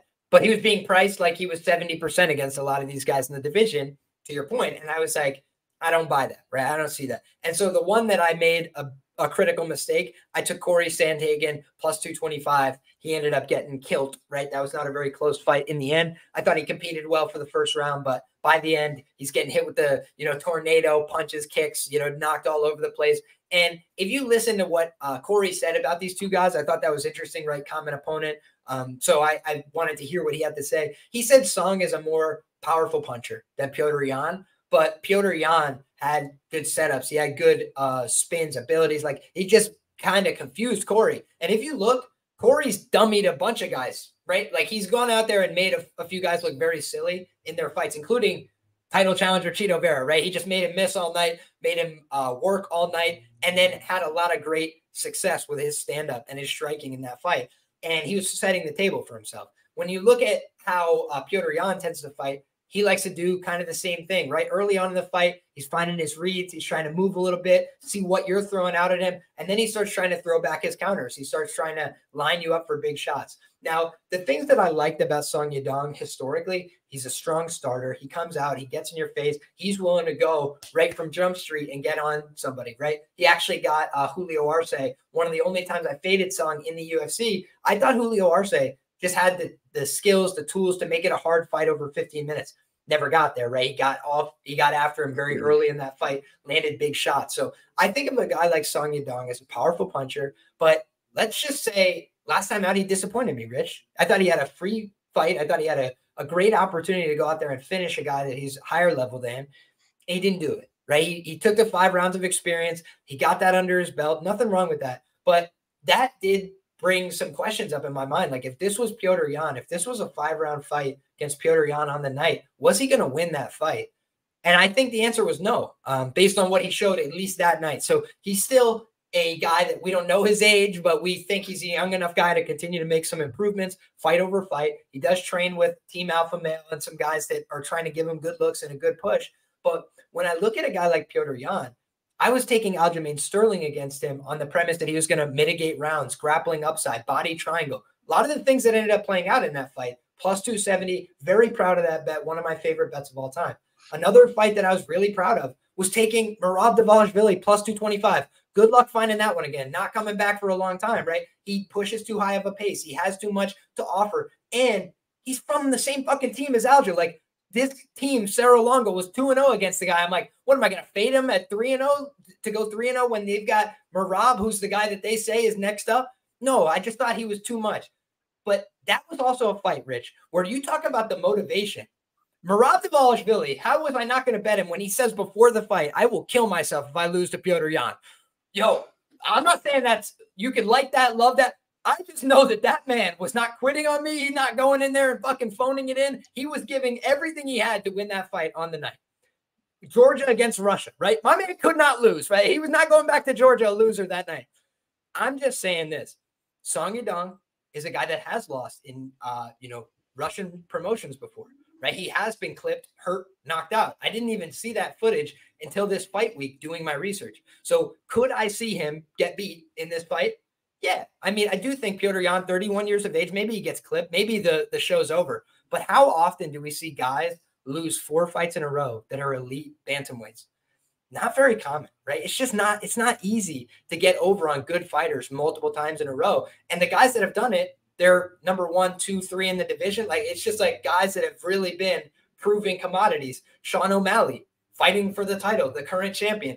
Merab Dvalishvili, the challenger in waiting. Everybody says he deserves the next crack at the shot. It's like, these are not low-level guys. Aljamain Sterling, he's the last champion of the division. And the one before that was Petr Yan. So I think this is an impressive guy. I don't think he's ready to be done with his career. The one thing I want to do is make sure that he's not talking about leaving the UFC, because I will say, if he is dead set on leaving the UFC, which some people have told me before, he said it after the O'Malley fight, fuck these guys, they're screwing me, I'm getting out of here.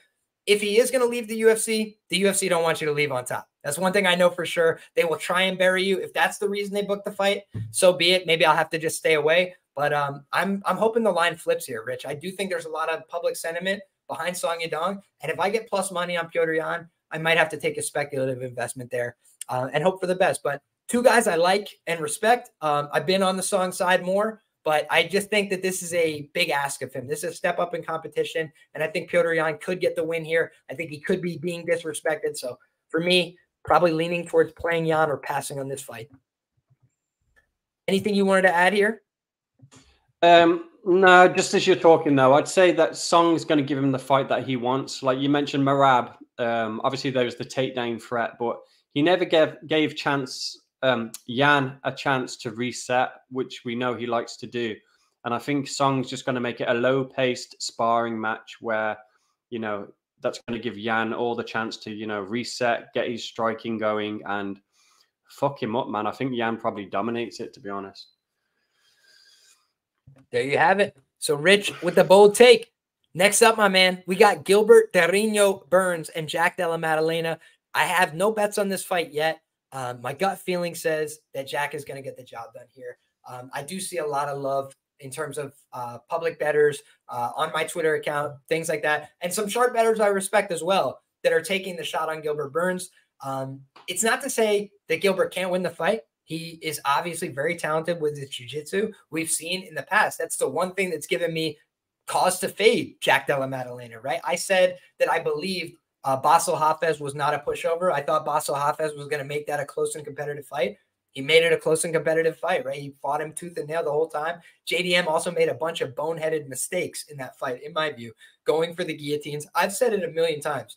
You want to go for the guillotine, you can't end up in a worse position than you started.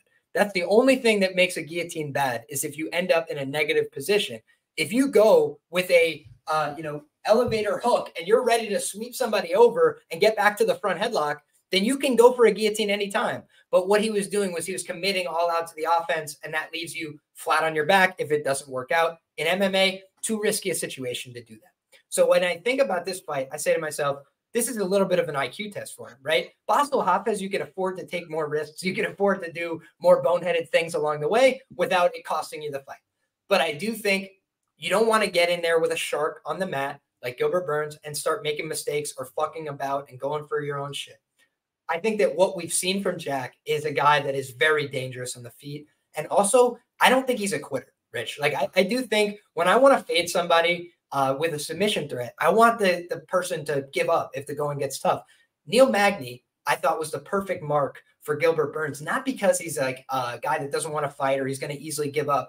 He just didn't have the skills to stop him. We saw RDA go out there, take him down, pass the guard routinely, easy finish from the top position. What did Gilbert do? The exact same thing. He just replicated that game plan to a T. But the one thing I noticed, Rich, looking back at the resumes of these guys, who has Gilbert Burns outgrappled at 170 pounds? Wonder Boy and Neil Magny. Are those exemplary wins that tell me that this guy's grappling translates at welterweight? No. He's relying on his hands to go with, the Tyron Woodleys and whatever the division. He attempts a million takedowns, doesn't get any of them. So I feel like Gilbert is a little bit overrated in terms of his wrestling and his grappling at the 170-pound class. Could he show another layer there? Could he go out there and prove more this weekend? Yes, he could. But this would be his best submission win at 170 pounds by far.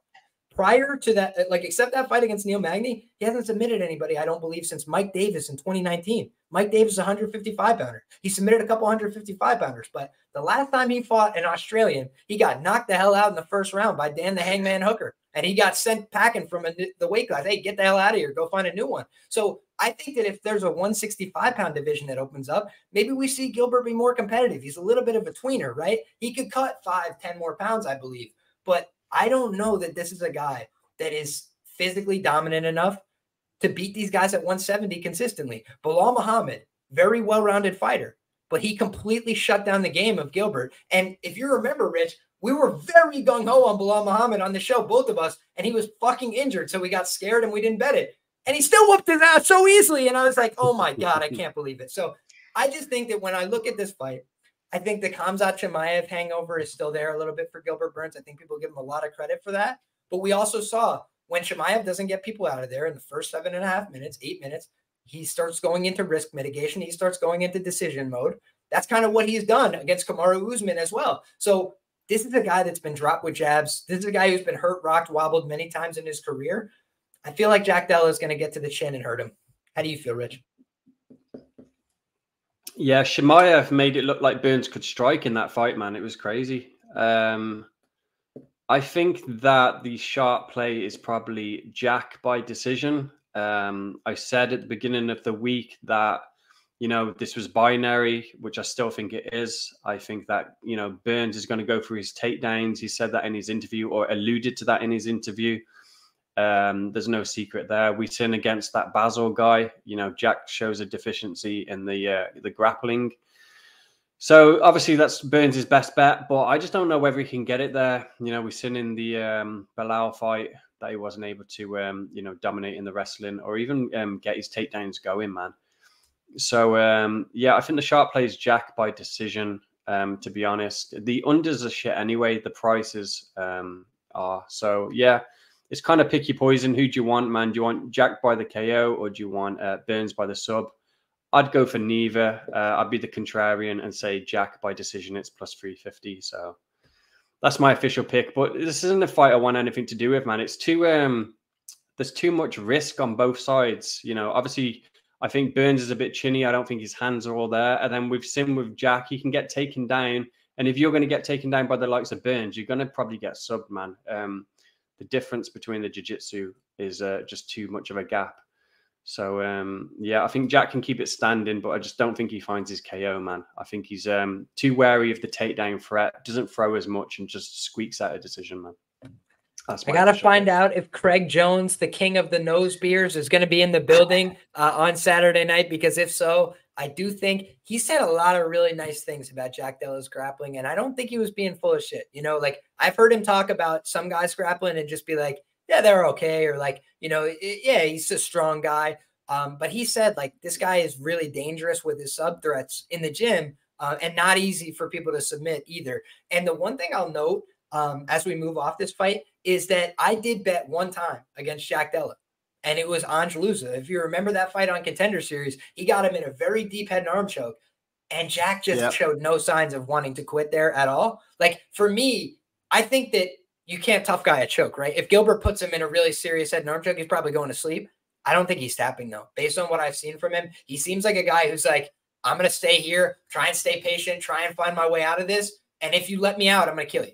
Like, you shouldn't have tried to do this shit. And that was the thing that I found impressive, right? Why did I like Volk and respect him so much? Because Brian Ortega puts him in a deep, deep sub attempt. And he doesn't just come out of it and like survive. He comes out and beats the hell out of you. He's like, oh, you want to go for subs now? Let's see what that's all about. And the same thing happened, JDM Angelusa. He gets out of the sub, pops right back up to his feet. And he's like, oh, that didn't work out. Now you're a little tired in the arms. Let's see how you feel now.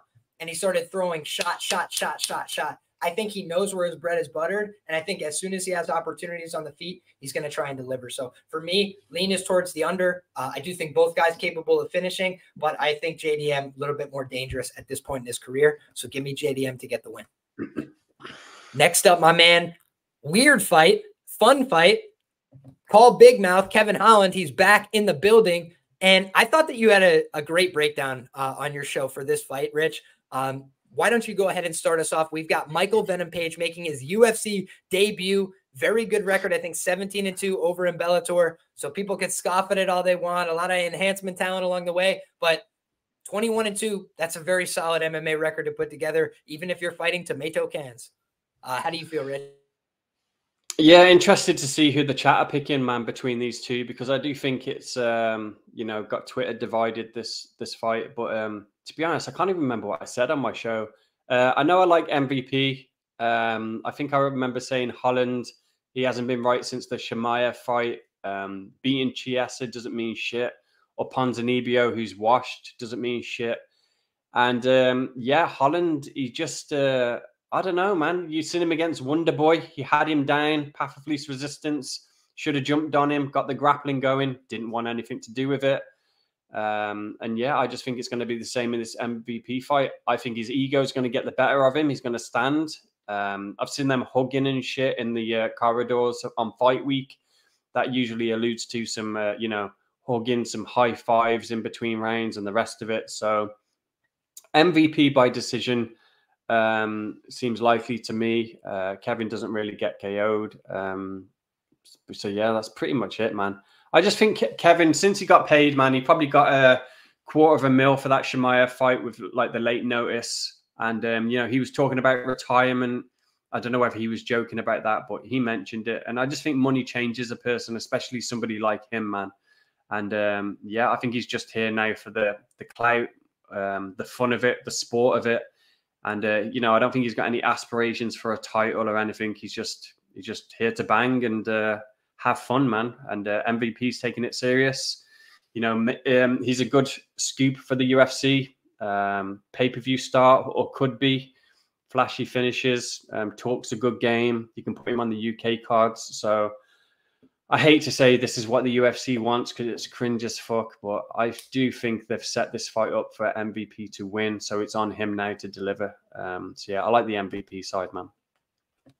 Yeah, I think it's important to know what the UFC wants, right? They don't always get what they want, right? Francis Ngannou left on top, but they can always try and set up their situations to be beneficial for themselves, right? And I do think, I've mentioned this before, but I think they've kind of put themselves in a little bit of a no-lose situation here, right? Kevin Holland's a company guy. He's been around a long time, done a lot of jobs for the company. And so I think he's the right guy at the right time to call in for this spot, because on the one hand, if he wins here, it's like, oh my God, this MVP guy that you all thought was the truth, he's a fugazi.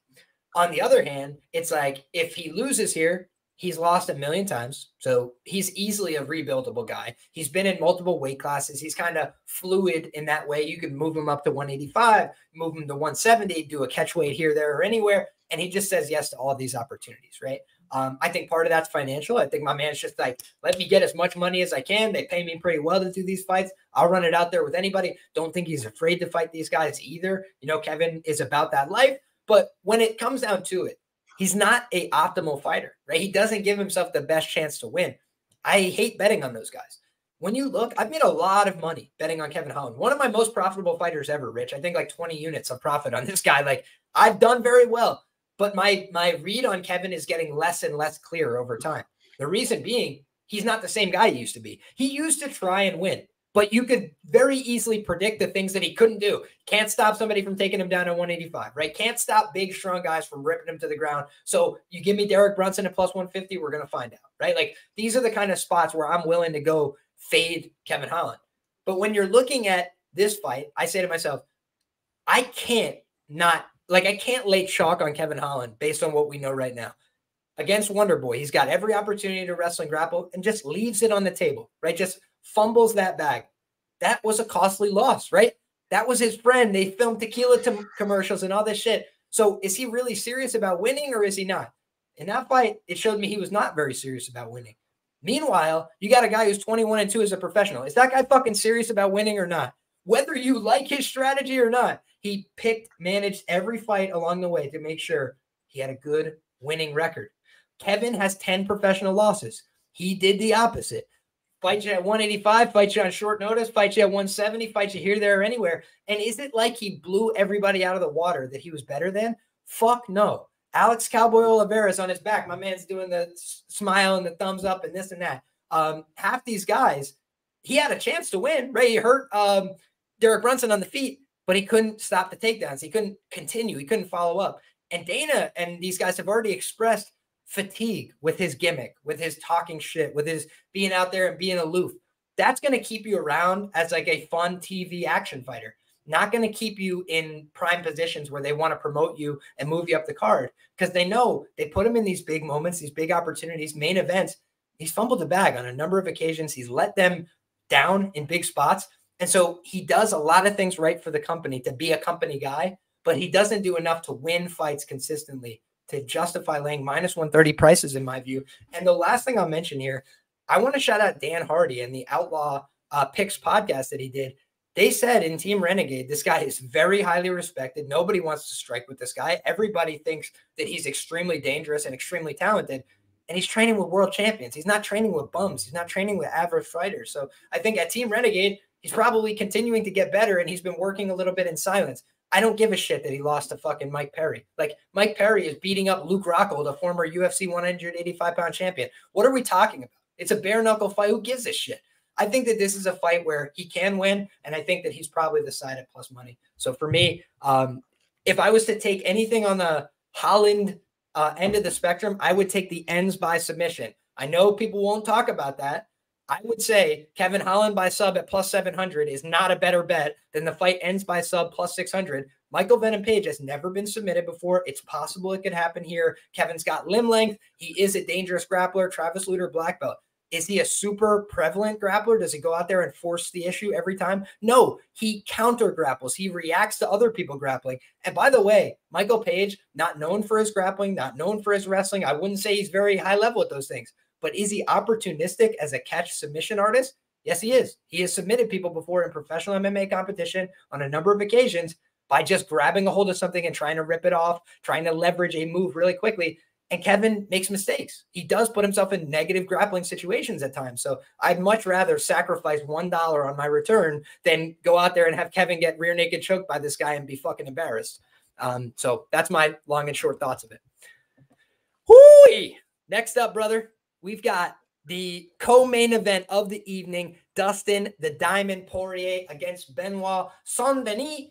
And I'll take this one first, Rich. I know you got a lot to say here, but I'll be brief. I'll just say I like both these guys. I respect both their game. But for me, I think they're two guys moving in opposite directions, right? I think on the one hand, I've seen Dustin Poirier at the top of the mountain. I've seen him fight for world titles. I've seen him in big opportunities, big fights. But I have literally seen the regression in him over time. Justin Gaethje, he went blood and guts. It's one of the best fights you'll ever see the first time they fought, right? People won't remember the first time they fought, they went to war and he was getting kicked in the leg. He's getting brutalized. He's getting beat up. And he just found a way to keep pushing. And he broke Justin Gaethje, a tough man, a brutal man, a guy who's willing to be in those hard fights. He broke him. He beat him up. He finished him. That's an impressive showing. That's a man. That's a champion right there. That's a guy who can compete at the highest levels. But what we've also seen is he got that opportunity to go back and do it again, this time with a belt on the line. And that has been a death nail throughout his career. You put a belt on the line, you make it a more serious fight, falls off the cliff, right? Ends up getting knocked out in brutal fashion within 2 rounds. But the other thing, Rich, I didn't think he looked very good competing in the prior round. I didn't think he looked like he was, on pace to winning that fight. I thought it was a fight where it was starting to get away from him a little bit early. Then he gets finished.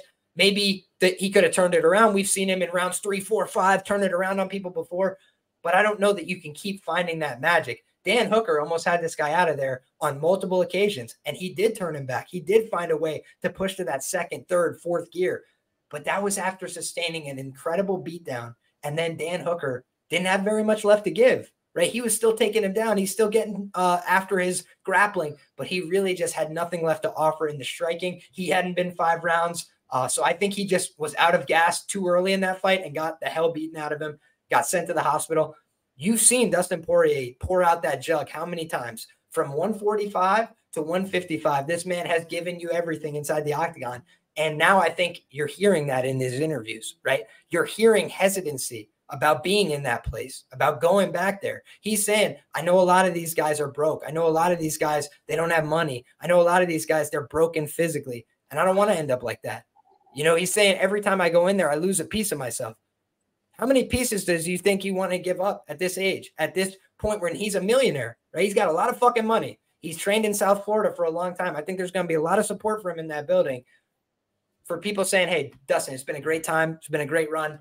Let's call it here, brother. Let's not get hurt anymore. We ain't got to be in there with these fucking young kids who are trying to take your head off. We ain't got to be in there with these special forces operators want to rip your goddamn head off. I think that this is a guy in Dustin Poirier who's done everything in the sport and he has nothing left to do. I don't think he has anything left to give. He's already on his second weight class. He's said as much as I can't go up to 170. These guys are too big. I have already seen it. I've gone in the training room. If I was to show up at 170, I would weigh 172 pounds and cut 1 pound, 2 pounds. That's it. He's like, it's just not for me. I can't do that. He's like, I know what these guys are like. They're going to come in 185. They're going to come in 190.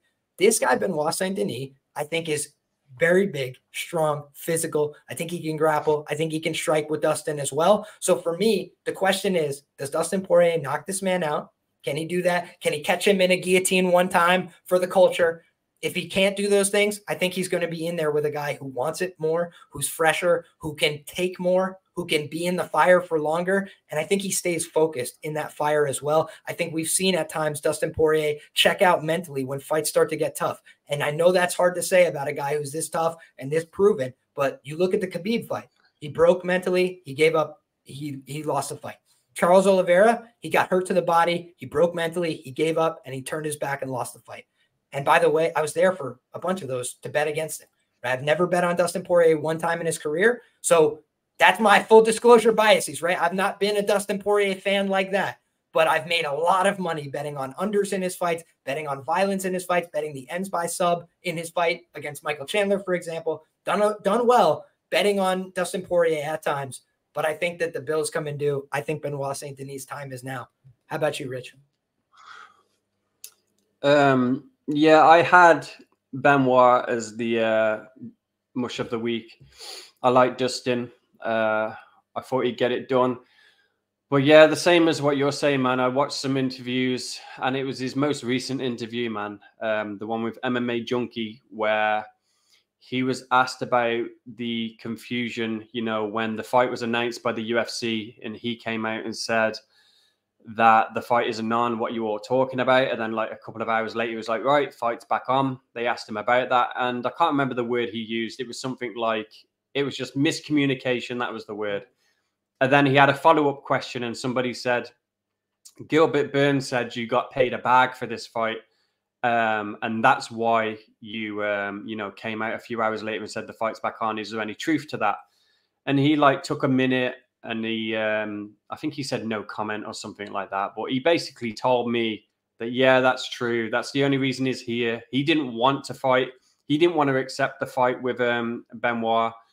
And yeah, when the UFC's dangling what fucking, I don't know, 400K in front of you, $500,000, whatever it might be, you know, a chance to promote all your businesses, which I've seen Dustin doing on Instagram all week. You know, he's wearing this fight gear. He's got, you know, money in clothing brands and whiskeys and all sorts of shit. You know, hot sauce out the wazoo. Hot sauce, all that shit. So I literally think that's the situation, man. And that's why I cashed out of my bet. I know I've made the right decision. You know, I've done this twice now in, I think, the space of 30 days, the last like month. I think Henry was the last one. And it's fucking annoying, man. When you make an early bet on someone, you get to fight week, there's injury talk, or you watch an interview and you hear something. I was justified in the Henry cash out. He lost the fight, looked like shit. It was true that he had an injury, hadn't been training. And I know full well I'm justified in this fight. Dustin will not win this fight. Yeah, he's got a shot at pulling a guillotine when Benoit goes for his takedowns, but it's not going to hit, man. He doesn't want to be here. I think the sharp play is Benoit by decision. I think that's a nice price. It's like 700, 750. And yeah, I think the UFC made this 5 rounds for a reason, similar to like they did with Gelton and Derek Lewis. I think it's to give Benoit experience in 5-round fights. They seem to be pumping him up. You know, his trajectory in the UFC since he came in. And yeah, people have said, man, I'm no fucking hater of Benoit, man, at all. I've cashed as much money as anybody else on him. I had the sub against fucking Bonfim. I had him against Moises and all that kind of shit. But every fight's different. I know how you beat the guy. Dustin, if he was here and he wasn't here just showing up, he's got all the tools to beat him, man. Benoit's average, in my opinion. Yeah, he's special forces, which I'm sick of fucking hearing. He's tough as fuck. Fair play. It's all true. But I don't think his jiu-jitsu's all that good. I think if he fights somebody with decent jiu-jitsu, he's going to get subbed. He's nearly got guillotined in pretty much 2 of his fights against Stolze and Miranda. They both tried locking up a guillotine on him. He leaves his head on the outside. And yeah, I even seen Miranda double leg him, man, and put him on his back. Fair play, he got back up. So yeah, I just think he's got holes in his game. I don't think his striking's up to much. When I first looked at this matchup against Dustin, I thought, well, Dustin's a southpaw, so that body kick isn't going to be on that he likes to throw. You know, that's not going to open up on a southpaw, so that's kind of nullified. So what does that leave? Just Benoit to take him down pretty much and try and maul him. But yeah, I think Justin's going to stay safe. I like the overs. I like the decision for Benoit. I think that's a sharp angle, man. So that's the way I'd look at the fight. Yeah, that's pretty much it. Yeah, and I think that we have a potential shoey here as well, which is if, you know, we can predict the method, right? Because my guy Rich thinks that it's going to be Benoit Saint-Denis by decision. I'm actually going to go ahead and predict Benoit Saint-Denis by knockout in this fight. I think that Dustin Poirier, his chin is starting to go just a little bit. I don't know that the durability is there. And I think that if he starts to get into the fire here, it might just turn into wrist ride and bing, bing, bing. Unlike Thiago Moises, where he hopped on the choke, I think it could just be as simple as rolling wrist, punching him until the referee is forced to intervene, stop it on behalf of a guy that people like, guy that people don't want to see take a lot of damage. That's something that I can see happening here. And the other thing I'll mention is that head kick. Last time out against Frivola, I called Benoit Saint-Denis by KO1 or split decision. And the reason I felt that way is just because I thought it was going to be a really frenetic fight. I thought if they got into crazy scrambles, it could end up being Frivola gets on top, Benoit Saint-Denis gets on top. We saw a little bit of that in the short fight that played out.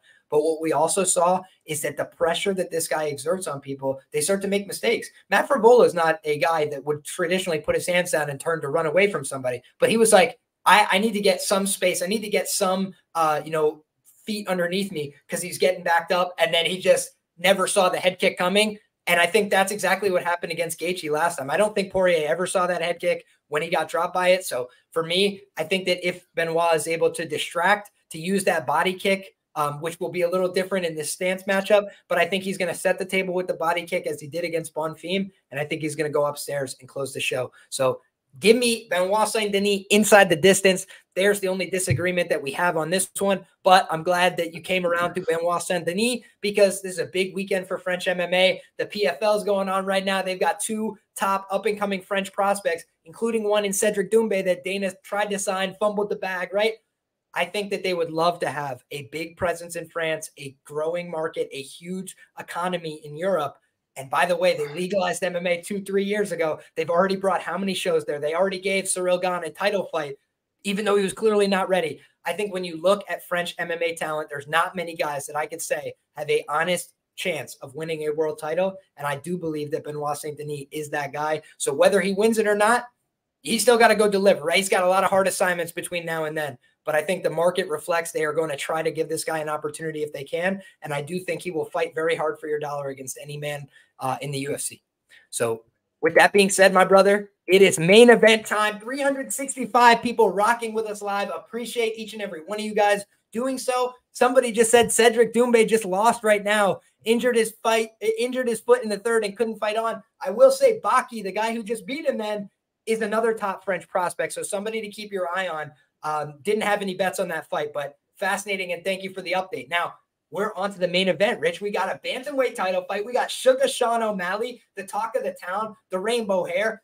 Is he going to get the job done, or is Marlon Chito Vera going to claim one for Ecuador? It has been the year of the new champion. It has been the year of the underdog in the UFC main event. It has been the year of a country claiming a new champion, right? South Africa gets their first breakout champion. Hey, congratulations to Dricus du Plessis. We were there for the coins. Ilia Topuria, first one for Spain, breaks through for Georgia, breaks through for all the demographics he represents. My man checks every freaking box demographically that you could possibly think of. He's done a great job for himself, setting himself up. Can Chito Vera do the same thing for Ecuador? I don't know. I think that this is a fascinating matchup. I do think it's interesting to me that, you know, the press pool from Ecuador is rolling like 50 deep to support this guy. That does seem like he's got the backing of his home country. It seems like people are excited and ready to get behind him, but he's still got to do the damn thing, right? He's still got to go out there against the guy in O'Malley who is a technical striker and a guy that I've underrated historically, Rich. I wasn't there for the plus 200 against Peter Yan. I wasn't there for the plus 200 against my guy, Aljamain Sterling, guy I really like, guy I met in person, very nice guy. And I thought that there's no way I could lay minus 230 against an O'Malley in Boston. But that was the only thing I knew for sure when this guy was fighting for the title. Now he goes out there and gets to call his shot as champion, get the rematch that he wanted against Chito Vera. So for me, this is a fight that Sean wants. It's a fight that Sean called for right away, right? And he got the title. And I think the UFC obliging him tells you they like this guy. They want to support him. But it doesn't mean that he's going to go out there and get the job done. Interesting fight. Fascinating matchup. What do you got, Rich? Do you know why he called for Vera? Out of anyone else he could have in the division, like Marab. I think because he's not going to wrestle. Yeah, because he's a little bitch. He thinks this is the path of least resistance. He thinks he can point fight, skirt on the outside in the big cage, and win his way to his decision. That's why he chose Vera. And I hope it blows up in his stupid face, man, because he's an idiot. Can't stand him. Can't stand the fans that he brings to the sport. I hate everything about him, man. He's, you know, everything about him, man. Fucking the cheating on his wife, all the fucking threesome shit. Just his disrespect towards everybody. I seen him this week with Chito saying, "Are you ready to get knocked out?" and Chito said, "Are you ready to suck my dick?" And then he was like, "Well, that's weird." It's like, yeah, I just don't like the guy, man. But in terms of the fight, I don't know why people are laying this kind of chalk on O'Malley. He's never been in a 5-rounder. Yeah, he had the one against Sterling, but it ended in the first round. So whatever. Was it first round, second round? First round? The fight with Sterling, I think, was second round. Second round. Anyway, it wasn't extended. It wasn't in the championship. It was early round. In the second round, too. It was not a long fight. Yeah, it was early, man. You seen him in the Yan fight. He was fucking blowing in that one, man. You know, he had to control his breathing or whatever. He was getting tagged by Yan. Who was at a serious metrics disadvantage. We've seen him be brittle. We've seen him, you know, get injured seriously in 2 fights, the one against Vera and the one against Soccer Mom, however you pronounce his name. So the guy's brittle, man. I don't like that from him. I think in this fight, he's going to be scared to throw the kicks. You know, he can say whatever he wants. You know, he's disguised it in the past, or he's tried to say it's an over-exaggerated thing. You know, him and the leg kick situation. But I think he's going to be timid, man. We've seen that against Pedro. It seemed to me like Pedro shut him down in round 1. And yeah, he was doing well, Pedro. Pedro, again, was at a serious metrics disadvantage. Sean, he's a long-rangey, skinny fucker. And he just looked a bit timid in that fight. Like he didn't know what to do. He didn't have like a plan B if someone's able to put it on him. And Vera's going to have 5 rounds to do that. We know Vera's durable. I don't see O'Malley knocking him out at all. You know, I even feel a bit ashamed, man. I even said before, when I picked O'Malley to KO Sterling, I was like, yeah, he's going to knock Sterling out. He's going to call Vera for the rematch and he's going to win a decision. But yeah, since seeing stuff like transpire since then, this is why I'm switching up my bet and I'm on Vera. I'm betting Vera. I think Vera by submission is like 17-1, which is stupid. I don't think that O'Malley can take Vera down or that he's going to want to take him down. I literally think he's going to point fight. I can make a case for the losses Vera's had in his career, the likes of Jose Aldo, Sandhagen. Both of those guys, especially Aldo. Aldo pulled out the vet shit in round 3 and literally just put a body lock on him to win the decision. But O'Malley hasn't got that. I had Jose Aldo on the money line that night. Let's go. Yeah, O'Malley hasn't got that in his back pocket, man. He's not going to look to take Sean down. And if he does, he's going to get armbarred from bottom. Sean is a blue belt. I'm seeing literally fucking casuals, mate, telling me that Sean O'Malley can sub Vera, that he's got an underrated jiu-jitsu game. He's training with so-and-so. Shut the fudge up, man. He ain't subbing anyone. He ain't subbing Vera. Maybe earlier in his career when he was fighting Chris Montino, it could have happened. But at this stage, when he's fighting, you know, people in the top 5, O'Malley isn't subbing anyone. I doubt he's even a blue belt, man. He's wrestling shit. I watched their interviews with Brett for the ESPN. And something that stuck out the most to me, obviously, you had Vera, the family man. That was all nice to see. It warmed me to him. I wanted him to win for that reason. I felt like he deserved it. Looked at his Instagram, got a huge following. Like you said, the reporters following him around Ecuador, 68% Hispanics in Miami. He's got a lot of narratives going for him. But what I didn't like about O'Malley, man, he pulled out some fucking book from Kobe Bryant talking about this is what I've been reading lately, but I only like to read for like 10 minutes at a time. Fucking idiot. But it was the fact that he needs these Tony Robbins type motivational speeches to get him pumped up before a fight. I hate that mentality, man, because they're not in the cage with you. And when you do face adversity, you know, you haven't got your little fucking iPod or whatever to, you know, give you a little pep talk. All you've got is your guy in the corner trying to tell you don't fuck it up. So I think when the going gets tough, O'Malley's the type to break, to doubt himself. You know, I think he's going in there with one game plan, and that's to skirt on the outsides, to point fight. And yeah, I think if Vera puts it on him, if Vera shows up, not the slow starter that we always see, and he understands the assignment, he implements the leg kicks, throws his combinations, backs Sean up to the cage and kind of bullies him. I think he fares well, man. And even if he doesn't do that, I think O'Malley can literally get in his own head. You know, what's he like come mid-round 3 when it comes to round 4, 5? I think it's crazy to be laying the chalk on him, man. So Vera's the side for me, man. And that was probably my longest breakdown I've ever done. I love it. I love it, Rich. I'm all for the extended breakdown here. And you might even have stronger thoughts on this one than I do.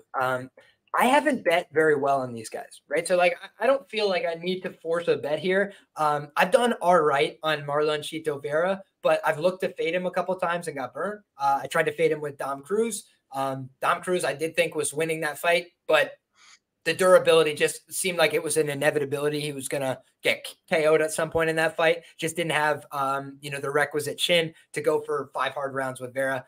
Now, when I'm looking at some of the other bets I've had good ones, right? There's been highlights along the way. I mentioned that fight with Jose Aldo, but even that one, I felt kind of fortunate that Aldo had the sense that God gave geese. He's like, yo, I don't need to fight this guy in round 3 because in round 2, he was getting his ass whooped. Right. So Jose Aldo was like, that's it. Body triangle. I'm done with this kid. And he just locked him up and showed that championship savvy. Right. He's just a guy that's been around too long, too experienced, too vet savvy. And I do think that was a lesson for Chito as well. He had to learn that. Right. Hey, it doesn't matter if I'm better at fighting. If I can't get out of these bad positions, I can't win the fight. Right. And so he's never been an easy guy to put away. Jose Aldo's on his back. He was never looking for a sub. But here's the other thing that pissed me off about Chito. I had him inside the distance. I had him by submission against Rob Font, and he fucking beat the tar out of Rob Font and just kept letting him off the hook over and over and over. That's annoying, right? Like, whatever else you want to say, Rob Font is a tough bastard. He does not give up easily, right? Corey Sandhagen, I had him by sub in round 5. He's got the guy in a Darce choke. Still didn't quit. More power to you, right? Rob Font's a tough guy, but I just didn't love the finishing instincts I've seen from Chito at all times, right? Against Sean, he showed much better finishing instincts, right? Hurt him to the leg. He was like, hold this. Boom, boom. Just starts firing off elbows from the top position. I feel like we've seen a little bit of like come and go from Chito Vera in terms of those finishing instincts. Sometimes he wants to try and kill somebody. Sometimes he's like content to like point at you, laugh, like do the Nate Diaz bullshit. That does not fly with me. I want guys that go out there with a one-track mind. I'm going to kill you, right? And he does have that aggression, but he just sometimes like doesn't follow through on it. That seems a little annoying to me. When you look at the Sean O'Malley side, on the other side, I tried to fade him with Howley and Paiva. Didn't work out for me, and I haven't really bet on him much otherwise, right? I kind of just feel like this is a guy that I've seen as a little bit of hype, a little bit of substance. I do think he's a very talented striker. You just look at the metrics over time, not many guys fight in this division and get hit so infrequently. If you look back at my write-up that I did for why I thought Jose Aldo would win, I mentioned the fact Chito Vera, very hittable guy, right? Presents himself constantly as a target. So a lot of guys don't land super clean, right? That's why he's not getting knocked out, but he does get hit, right? He just puts his face in the line of fire at times. And he also is not that big. That's the other thing I've always noticed about Chito. I think he's like 5'7", listed maybe 5'6". He's the guy that kind of like did his best work at times, wrapping a hold of people so they couldn't move away from him. He's got a very dangerous clinch game, and he's got a pretty well-rounded game overall. In the clinch, on the ground, at distance, he can be dangerous, right? So I do think he checks a lot of boxes you'd want from a title challenger. But for me, the one thing that I can't get over is the fact that, I have visions of this fight going to a close competitive decision, Rich, and then Dana White standing there like this. with that dirty smile on in the background. Because I've seen it before, bro. The Patty Pimblett, Jerry Gordon robbery. He's like looking at Dave Portnoy like, I already paid for this one, buddy. We're all good. Then they read the decision. He's like, yeah, I knew that shit was coming. Like, it just felt to me like the investment, the company was so clearly behind this one guy. Putting it in Miami, I think is like, hey, we're hedging our bets here. If he loses, Ecuador, celebration, right? A lot of things that could go right. But I also think the UFC tried to put this together for the coronation of O'Malley. Do I think he's a long-term champion? No, I think there's too many threats. It's too deep a division at 135. There's too many guys on the way. But what I also believe is Ilia Topuria is waiting out there for a big fight, for a big challenge, for a big opportunity. And they've talked about this fight already, Rich. All I'm saying is, from a gut feeling standpoint, I think the UFC would love to try and book that fight. I think they'd love to have Ilia kill him. If somebody's got to kill him, right, take the hype. I think they would much rather it be somebody up a weight class. Hey, no problem there. Sean lost to somebody up a weight. You forgive that. So for me, I think the UFC wants to put together that fight. Can Sean get there? We'll only find out on Saturday night. Not laying the minus 285 to find out personally. But what I do believe is that if this goes to the scorecards, he's more than likely going to win this fight. I think Chito Vera can finish him. We know that. It's in the evidence, right? Somebody said to me, I asked, who's the best underdog bet on the card? They said Chito Vera. I said, hey, how can I even argue with that? Like, the facts are, this guy went out there and he finished him before. So it's like proof of concept is something I always talk about on the show. You got the proof of concept right there. He has done it before. But I also feel like there's going to be a lot of people that bet based on that. And I don't know how I'm going to approach this one yet. I feel like it's a hard title fight to call. I don't like laying minus 285 in UFC title fights. I think that's a big number, a big price for a competitive fight, for a 5-round fight. And the unknowns should always push the line a little bit closer to 50-50. We haven't seen Sean in rounds 4, in round 5. And do I think he can fight there? Honestly, I do. But when I saw that Chris Mutino fight and he was slowing down just a little bit in round 3, that is a mild concern for me. So I think Sean's got to do everything right. He's got to cross every T, dot every I, fight a very good fight. And that's a big margin to pay, minus 285, to see if he can do so. So for me, my pick is going to be Sean O'Malley. I think he's going to get the job done via close decision, but I don't feel bullish enough to lay the price. So there you have it, guys. 14 fights in the book. Hell of a breakdown. Hell of a set of scraps, man. I'm excited for the fights as a fan. I'm excited for the fights as a bettor. Hopefully we can turn it into a lot of coins. Rich, tell the people where they can find you and all the great work you're doing. Sure. Yeah, as always, man, Twitter, link in the bio for my Patreon. If you want my bets for this card, it's going to cost you $3. So go and check it out if you want them. Got a Discord group as well. So yeah, all good.